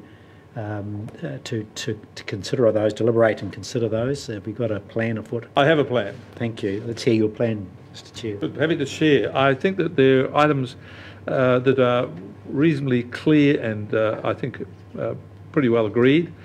And that's items 1, 2, 6, 7, 8, 9, 11 and 12. And I think we should take them as a single resolution. Then there's an item of the Clifton to Tangoya, which is resolutions 3, 4 and 5. I take that as a separate resolution. And on the appointments, number 10 as a separate resolution. All right, any questions? We've been through most of this material many times. I think it should be well understood by people. Okay, would someone like to move that resolution recommendations 1, 2, 6, 7, 8, 9, 11 and 12 be taken? Also move, Mr. Chair. Mr. Curtin. Councillor Curtin to seconder. Councillor Van Beek. Any question? Anybody like to speak? You know, I'll put the question. All those in favour will say aye. Aye. Contrary, no. Carried. Okay. We now come to recommendations 3, 4 and 5 on the Clifton to Tangoya Coastal Hazards Strategy. Councillor Van Beek, would like you'd to like move. to move? Someone like to second? Councillor Williams. Right, is there any questions on this before we go to presentations? Being none, right. Would you like to speak, Councillor Van Beek? Yeah. Once again, it's a big move. This has been a long time in the making, and we have had many debates about this. And fortunately, we've had some good advice on this from Rana Asher, and it was an advice that wasn't completely out of left field. We were struggling as a joint committee to come to an agreement of who and how we would support the strategy. And with the recommendation of Rana Asher and the discussions since, we've come to a conclusion. We now have before us an MLT, and which we have discussed and reworked several times. I think it's very important that we now endorse this, so that actually the draft strategy can be consulted on, and that we actually can start having this discussion with our community, who we will, which we will heavily rely on for the way going forward. Thank you. Thank you. Councillor Williams. Yeah, thank you, Mr. Chair. Look, the reason I back this is the regionalisation of an issue that is best managed at this level, and as you've, Mr. Chairman, pointed out several times, it's the same ratepayer that pays whoever's collecting for what will be an undertaking the likes of which this council really hasn't embarked on before. But I just wanted to land this in the context of the recent stormwater, well, not stormwater, but the rain event. There is a view that has been expressed around this table, and I suspect we might hear a little bit more of it, that we shouldn't be engineering and messing with nature, and it's going to take its course. The very first point that Mr. Dolly made earlier was that the networks have been protecting our communities from significant impacts, and those networks, all of the stop banks, the river gravel extraction, are interventions in nature. We were urged in the long-term plan hearings last year, so just pull the stop banks out, let it go, let them meander. That's what they do. And yes, we could take that approach with the coastline, but both our awa and the moana are reacting to climate change. There's no difference. We're intervening in one. It's not a question of black and white, binary, yes or no, we do or we don't. There are questions of degree, questions of sensibility, and questions of resourcing, along with questions of environmental impact. And I think we need to, rather than with a sense of arrogance, assume that we understand what the best answers are for all of the sections of coastline within the strategy area, pay due respect to the many engineers and planners and community stakeholders who have been on this journey for years now, and all of the work that Peter Bevan did. to actually see that through and to test it through the resource consenting process, and if consented, fund it. So with that in mind, that is the reason that I seconded the proposal. And yes, I am cautious, but look forward to seeing how that progresses over time. Thank you. Any other speakers? There being none, Hang on, Mr. Chair. Well, I've asked. Yeah. Are there other speakers? Sorry? I'm happy to speak, Mr. Chair. Well, please, away you go. Thank you, Mr. Chair. And this is obviously an issue that has vexed and perplexed us for near on 10 a decade now. I was around in 2013 when these discussions first were articulated, and I can appreciate my colleagues' desire to embrace a regional approach on protecting our coastline. It sort of fits with an engineer's view, or if you like, a practicality view of the world. But there are other issues at stake in embracing the regional protection structure that is proposed or is implicated by this transition agreement.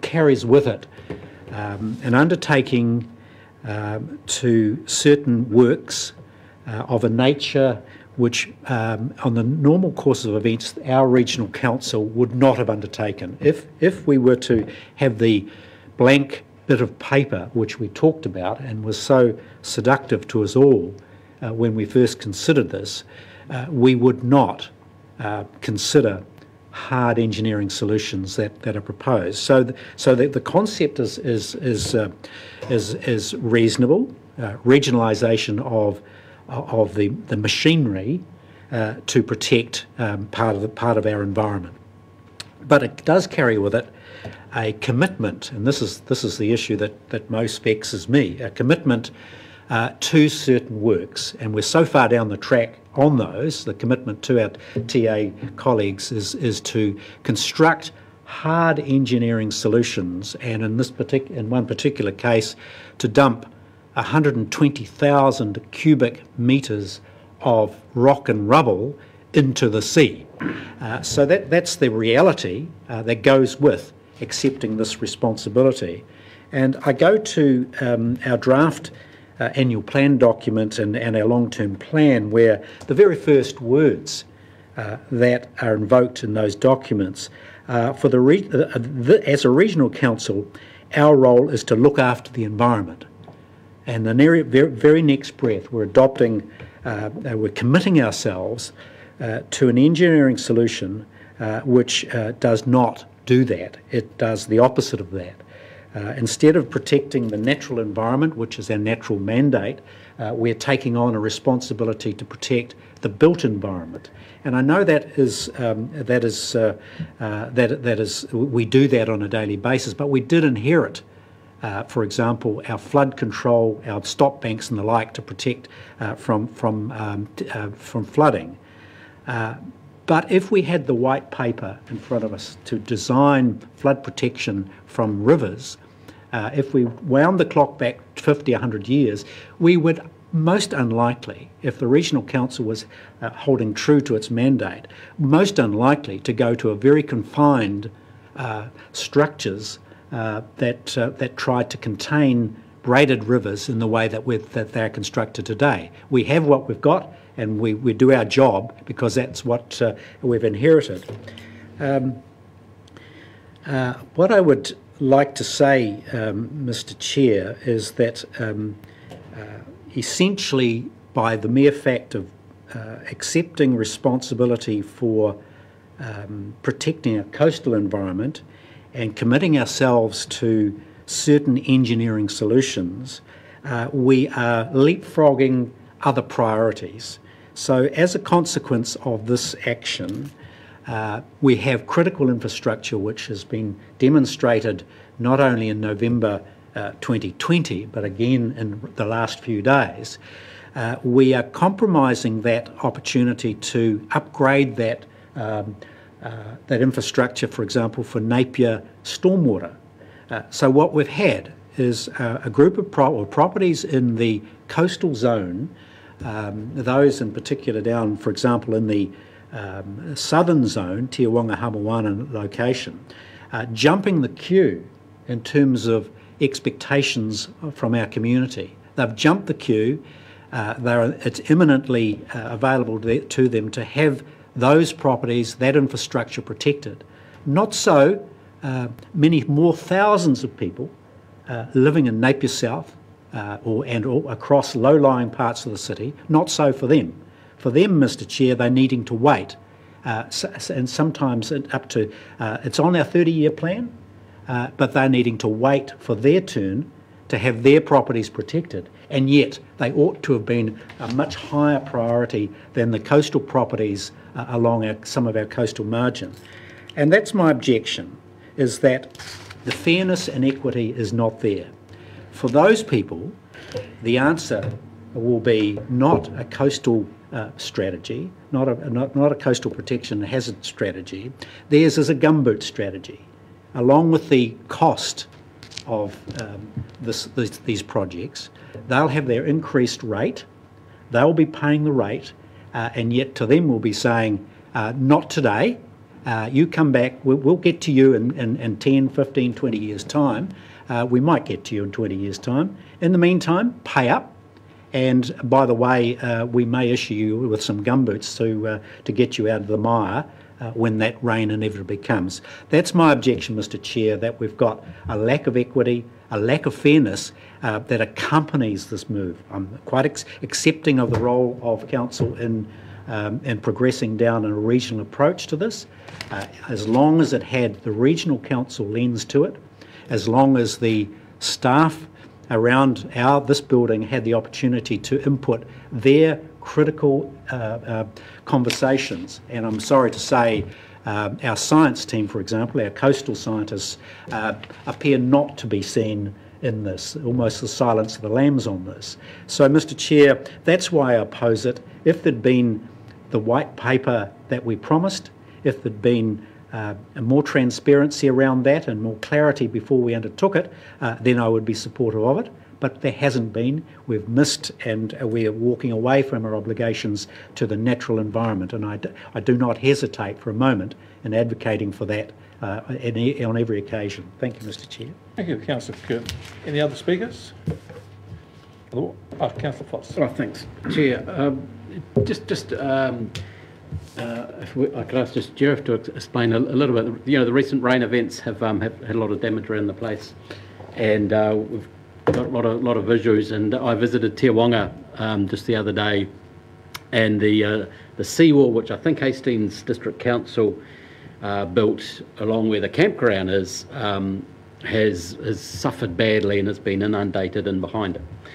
And you know that's nature and all those kind of things. But I've just throughout the journey of this particular paper, my concern has been about the unknown liability of us inheriting assets of other councils and the great unknown, or the what if. So I wondered if I could just ask Jeff, how would that one play out? Let's just say that the agreements were all to be signed tomorrow.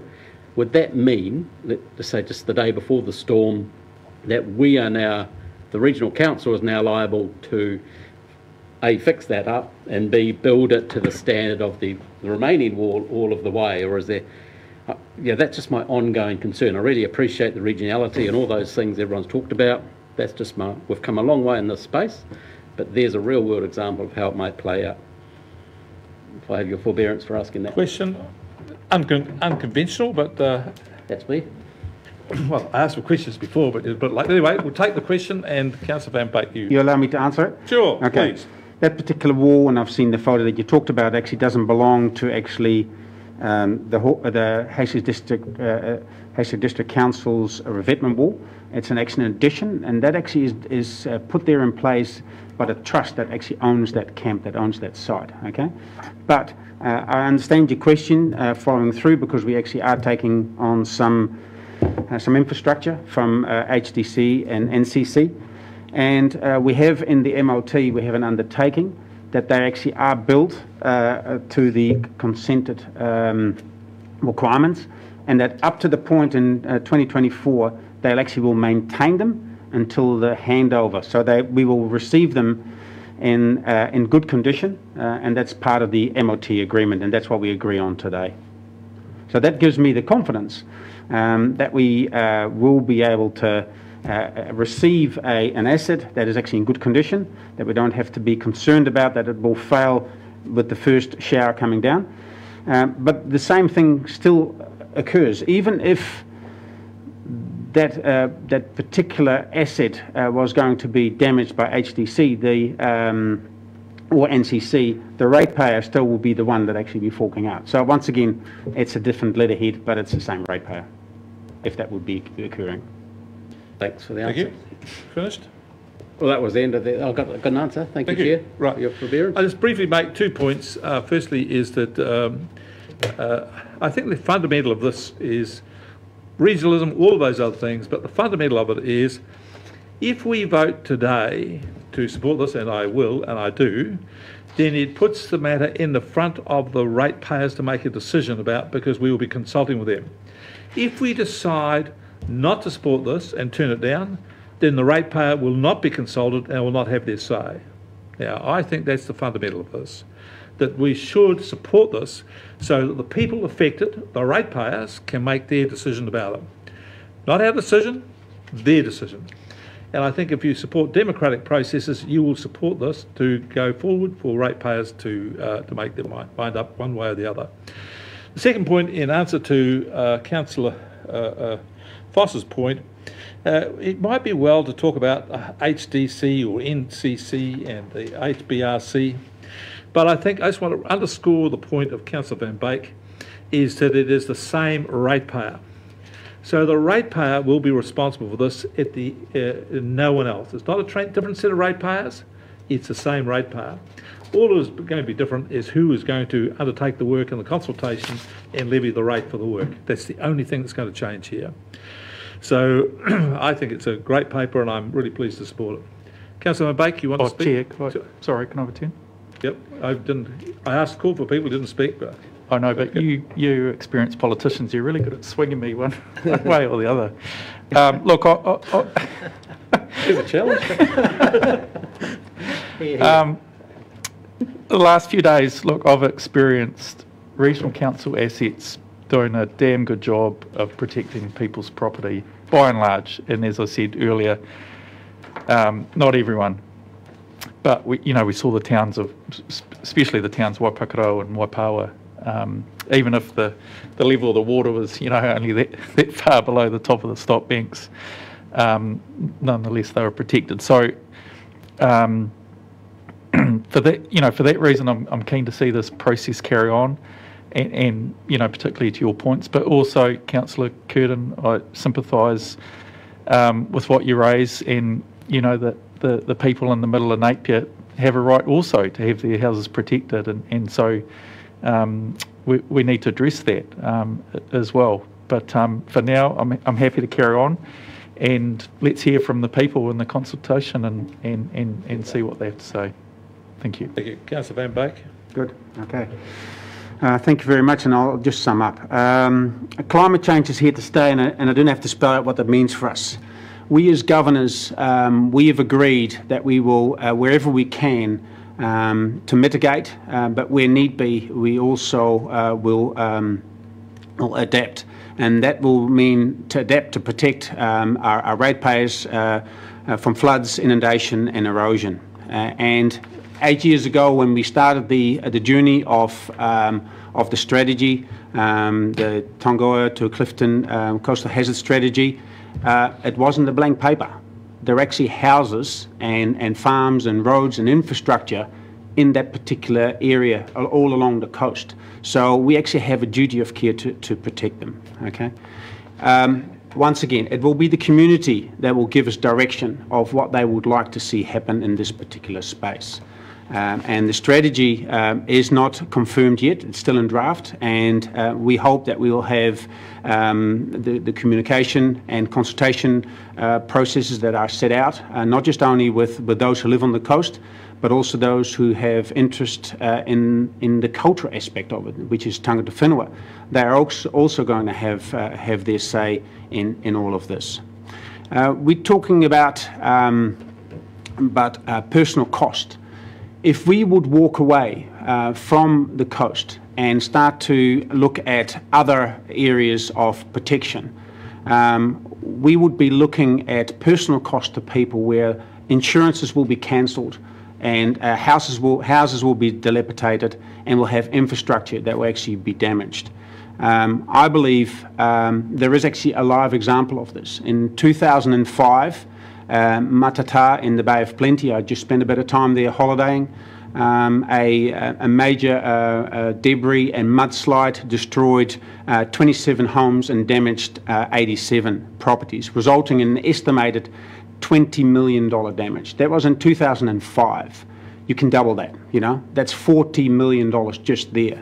The Bay of Plenty Regional Council, in partnership with government, decided that they actually will go into consultation with the property owners, and they did a managed retreat and bought virtually all of the properties out. I think there was one property that actually found it difficult to agree to the terms. So the adaptive pathway that is being developed through public consultation and rigorous resource consenting application processes will determine whether we can do hard engineering, soft engineering, or how we will go about taking this work on. As with flood protection on the Heretaunga Plains, the cost of protection will be for public and private good and shared equitably. We as a council, we spend, and I'll just take one example, regional parks. I'll just take a specific one, which is the Ahuriri Regional Park.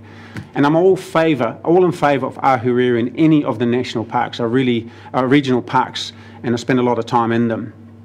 But there we are, general rate, providing protection for the environment, improving the environment for the benefit of people to enjoy, but majorly to make sure that we have a healthy rohi. Okay? Councils need to rate for many things that have a common good, and that includes regional parks. And I believe that the initial cost that we are going to look at spending, we haven't decided on spending, on coastal protection is minimal.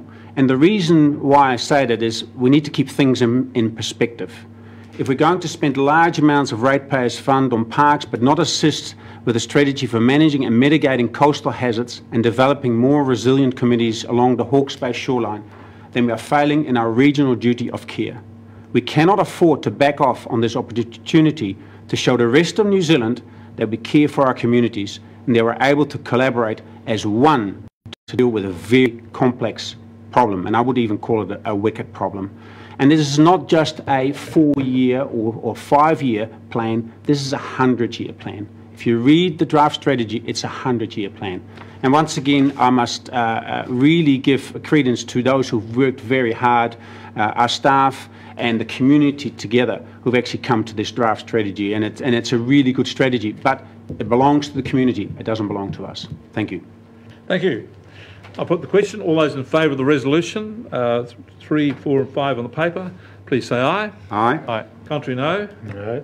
Carried. Right. Now we move on to the next item, which is item 10, and that is the computer's gone down, pad, sorry. Update HBRC appointment and remuneration of directors policy. Would somebody like to move this? Chair, just before you do, with your indulgence, I had a meeting this morning with Councillor Taylor, and she wished for me to convey to the meeting an issue in relation to these recommendations. So am I okay to speak to that? Sure. So it relates to the recommendation 10.5. 5, yeah. And that is in the event that Council by resolution suspends the policy and wishes to appoint a councillor to a subsidiary of HBRIC. It is her view that appointment should be undertaken by the full board of HBRIC, not just the independent directors. So you'll see the reference to independent directors in the middle of 10.5. In the policy document itself, that's paragraph 64. If council was of a mind to support Councillor Taylor's preference, simply the deletion of the word independent in both the recommendations and in the policy would resolve that issue. I'm just registering that on her behalf. Thank you. Thank you. Could I just say that the counter factual to that is that if the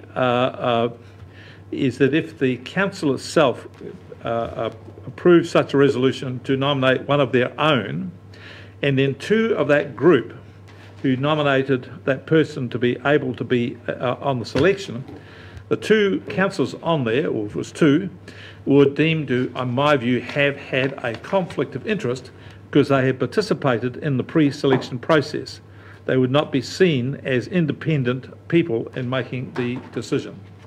That's the only point. Normally in those things, you'll be like, how can I say it, nominating someone for a position in an entity and then being on the selection panel itself.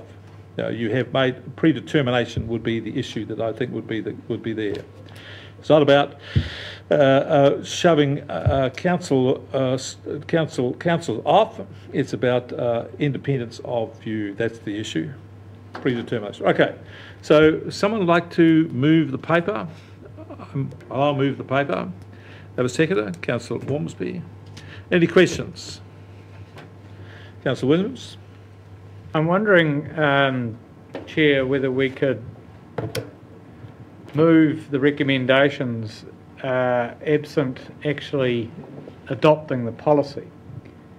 Because the first time I've seen the detailed drafting was for this meeting, and I've got about 10 items of wording that I think warrant some attention, which I'd be happy to give a flavour of. But it would be rather a slow and tortuous process to go through all of that in a kind of committee stage. And so the direction of travel was there. In fact, it's even more than that. The principles that are applied to the setting of that policy would be then endorsed, and perhaps we could bring finalised wording back to a subsequent meeting to confirm. And I could take that discussion offline. As I say, I'm happy to give some flavour of the issues I've got with the wording now, but it's the lawyer in me. There's some stuff in there that doesn't quite work yet. Okay, so you're suggesting that the resolution 10 be adopted in principle, subject to finalising the underlying wording at a subsequent council meeting. Yes, and that's provided we are not time bound here, that we have to do this by Tuesday or something like that. And I'm just saying the subsequent council meeting. Yeah. So in the intervening month, we can go through the issues that you've raised, resolve them, and then come back and finalise the fine word. Yep. I'm happy with that. I'm happy with that. Okay. Chair, sorry, can you? I'm just with Blim Stella. I'm on the policy itself. What does the recommendation say that you're talking about? Number 10. Number 10. What? Adopts the appointment. Adopts the appointment. So what the resolution is saying that we adopt item 10 in principle, subject to the underlying policy paper being finalised and brought back to the next council meeting. Because so at the moment it says Councillor Foss adopts the policy as amended, in other words, precisely the wording that's there now. So as the Chair has just suggested, it's just adopting it. In other words, the principles are those following points. Yeah. Wording still to be refined. Could I comment? Yes, you'd propose that. Okay, that kind of points to some of the issues I have with this document. As I think our colleagues know, I've been particularly agitated by a lot of the gestation of this, and I think Councillor Williams has just touched on the resultant of a process which I don't think has been the normal unintended consequence of a process which is policy formation, because policy is crucial. It describes everything. It's a reference point, our benchmark. I have, from typos to probably contradictions in the policy and our attachments, which I wanted to raise, and then the substantive issue itself, which I'll just touch on now and then get your direction on this next part. But colleagues, my point here is a consistency of treatment. So we have what we have with our various structures from the Regional Council, HBRIC, Port and some other organisations, and very importantly, ambitions to have many other organisations such as the limited partnerships that we have.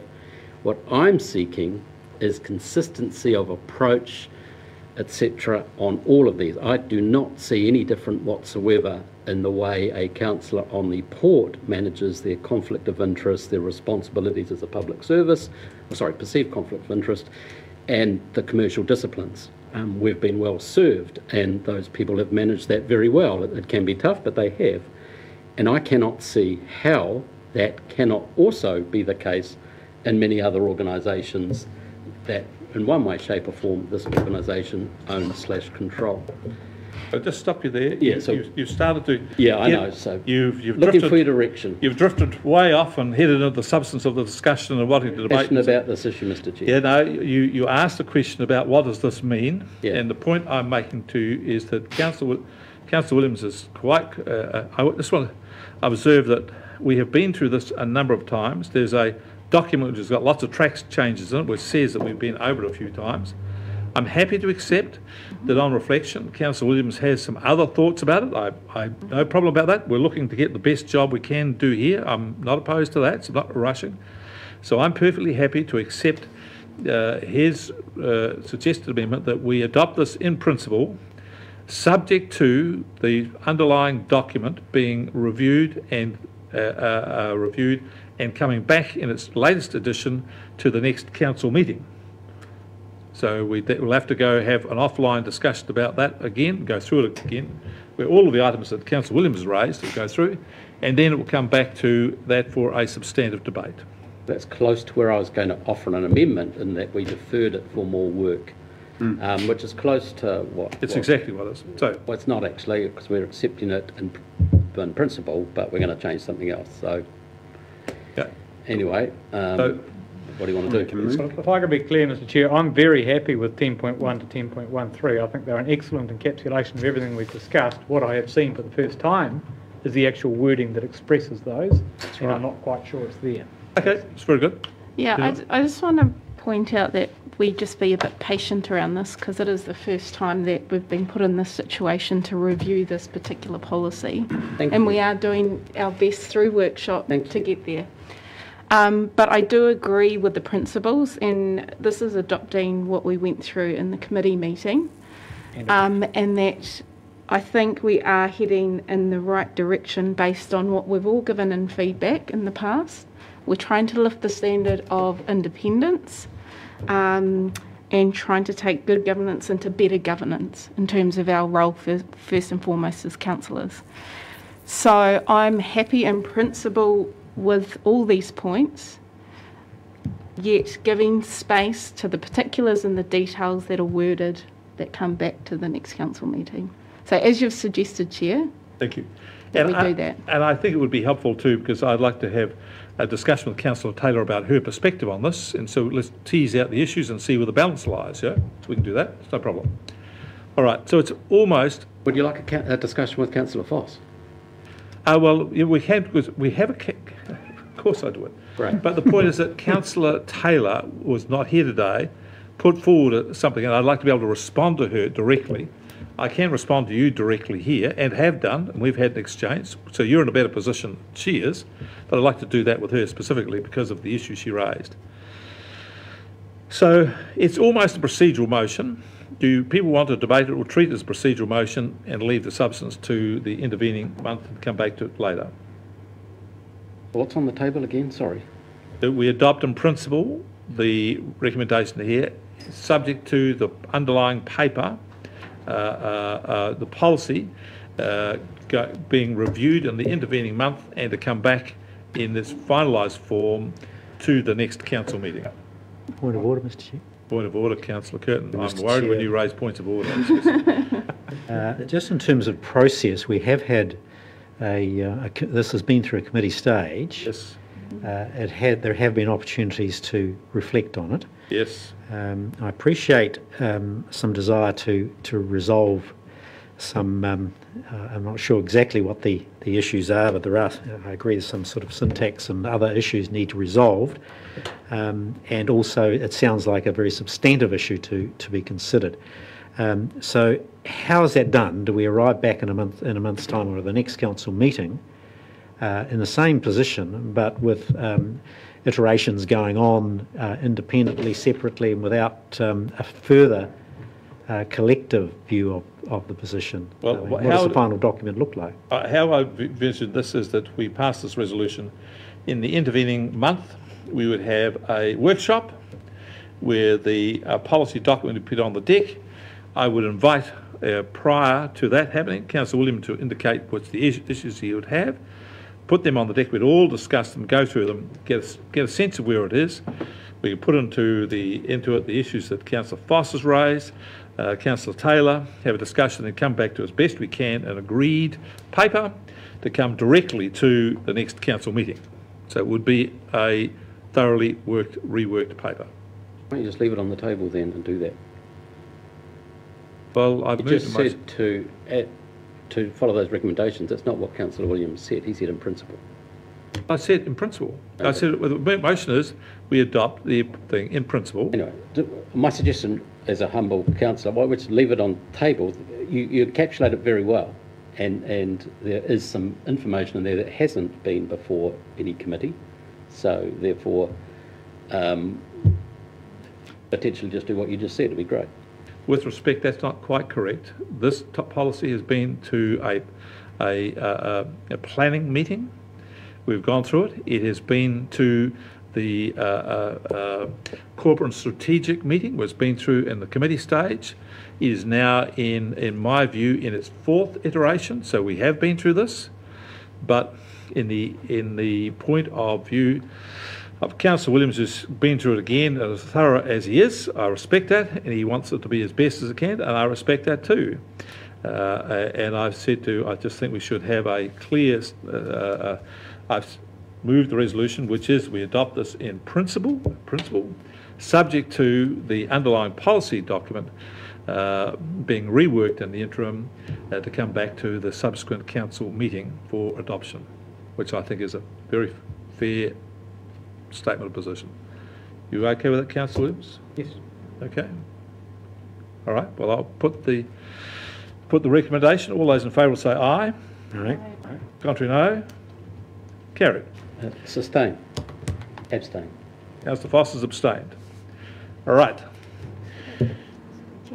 Sorry? Afternoon tea, yes. Are we ready for afternoon tea? I think we need a break. Sugar break. 3:30. Can we be here at 3:45? Postal has this. Rework that. Yeah.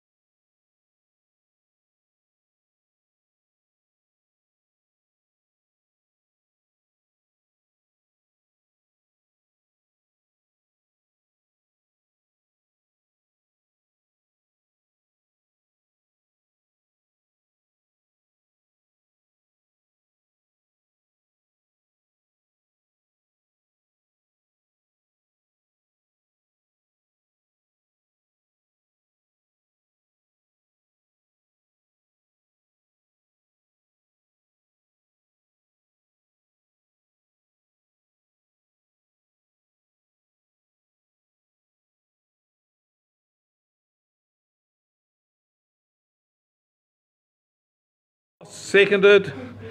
All those in favour say aye. Contrary no, carried. Summary report for the CT Hazard Strategy and Joint Committee.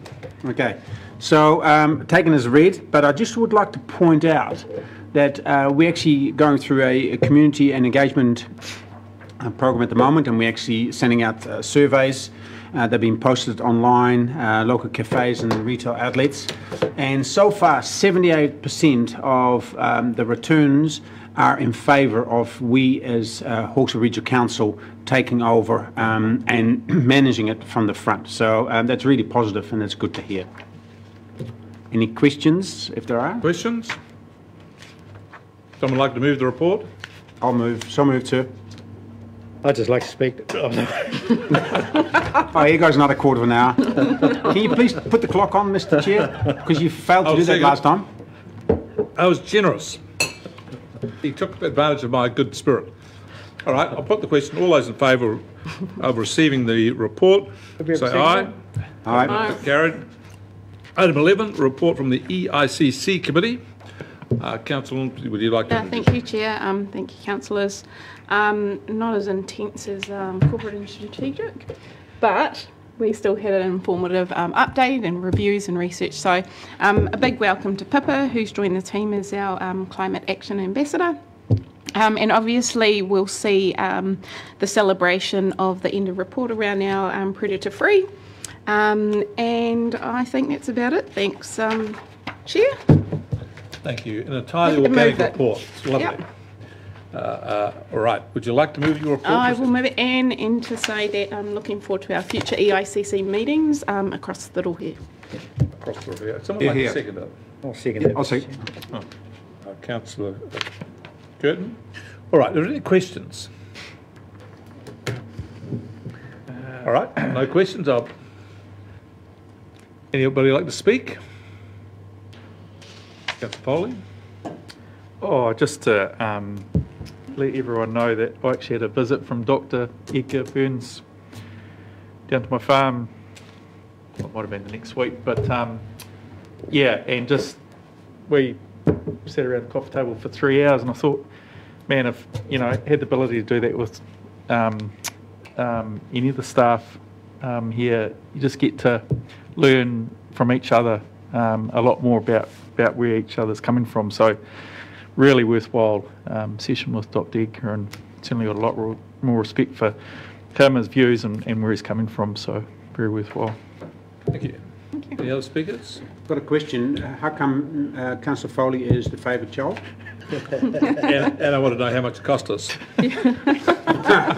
He asked nicely. All right, I'll put the question that the report be received. All those in favour will say aye. Aye. Contrary no. Carried. Report from the RTC. Councillor Williams. Thank you, Chair.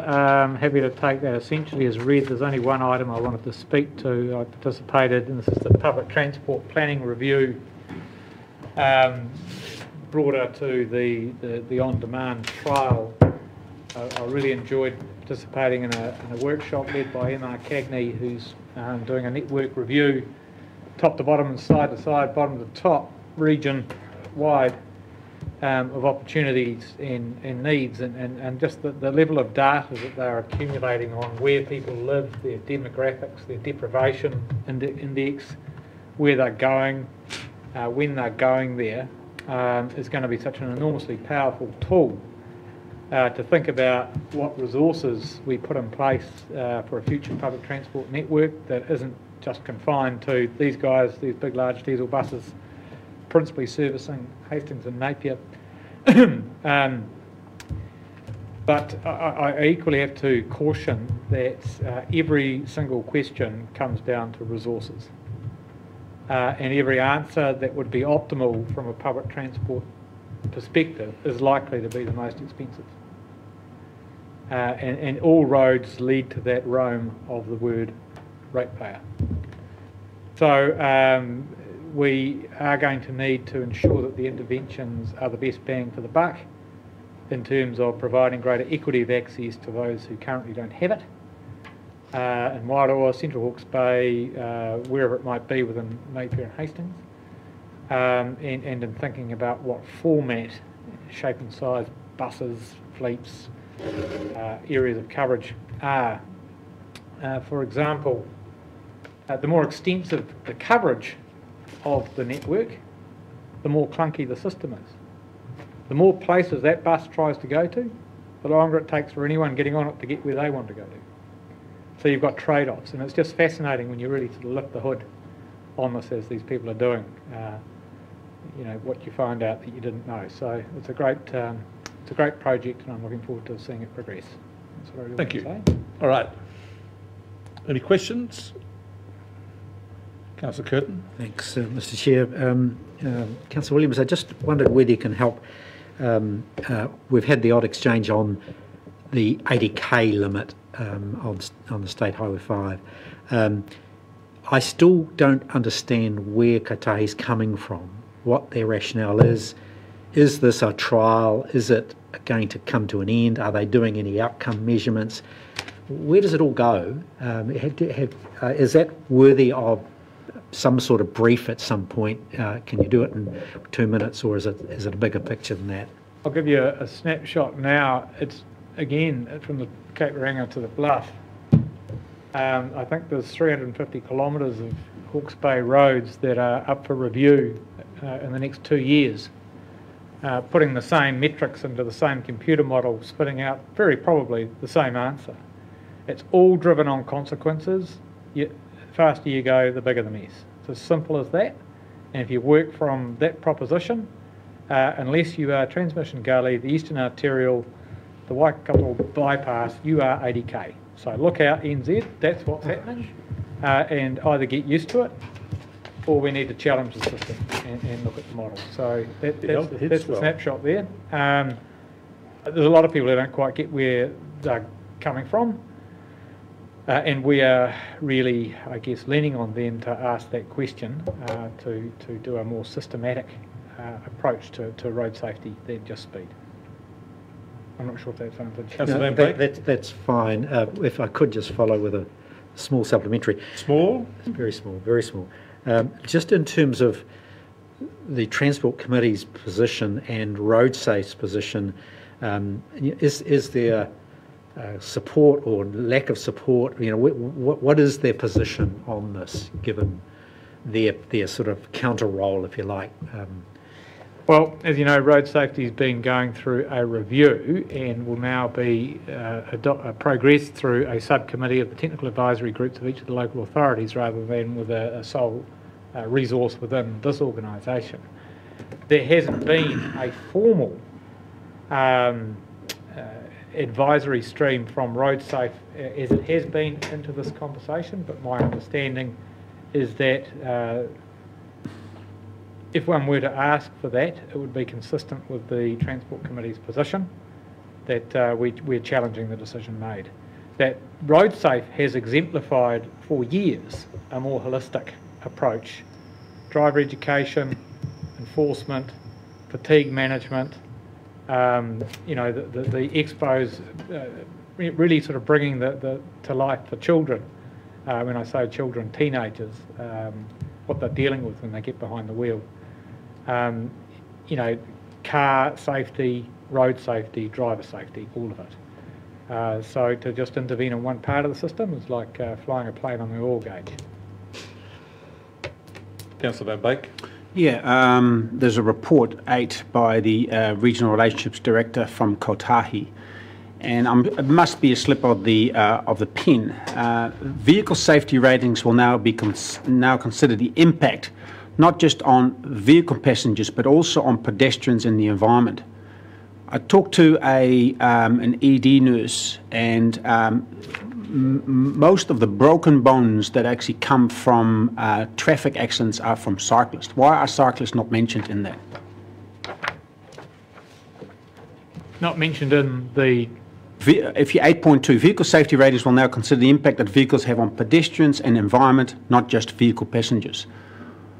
So you're reading from 8.2 of what, sorry, there? Are you saying there should be pedestrians and cyclists? Yeah, cyclists are the key ones that actually end up with broken bones. Through you, Chair, I think it's intended. It's just not written. Everything we've had from Waka Kotahi about that has been about motorised, so everything other than impact on cars, so people either on bikes or walking. Slip of the pen. Thank you. Thank you. That's a contraction. All right. Now, Councillor Williams, you moved this. Who seconded it? Councillor Van Beek. I think we've had enough on this, haven't we? All right, I'll put the question. All those in favour will say aye. Aye. Contrary, no. Carried. I'm conscious we've got 2 items to come down the line. Council reporters on meetings outside bodies. Councillor Van Beek. I'll make it really quick. Just to report, while the Regional Transport Committee is in the limelight and is now to be the committee to be on, it seems. We're actually going through a restructure, or at least a look at the Hawke's Bay Cycle Governance Group. On the 11th, I think it is, we are having a workshop on this. Martin Williams is going to be part of that. So there are some major changes going to be happen in this particular space. This particular group may disband, or it may actually expand as a region of influence. I just thought I'd let you know that definitely Martin is really pushing this, and I'm really pleased about that, because it definitely needed to happen. Thank you. Good to hear. Good to hear. I fully support that. Right. Thank you for that. Minor items not on the agenda. There were none. So would someone like to move that we go into public excluded? Councillor Van Beek, Councillor Foss, all those in favour will say aye. Aye. Contrary, no. Carried. Right, can we shut the public off, but we need to leave James on. Yeah.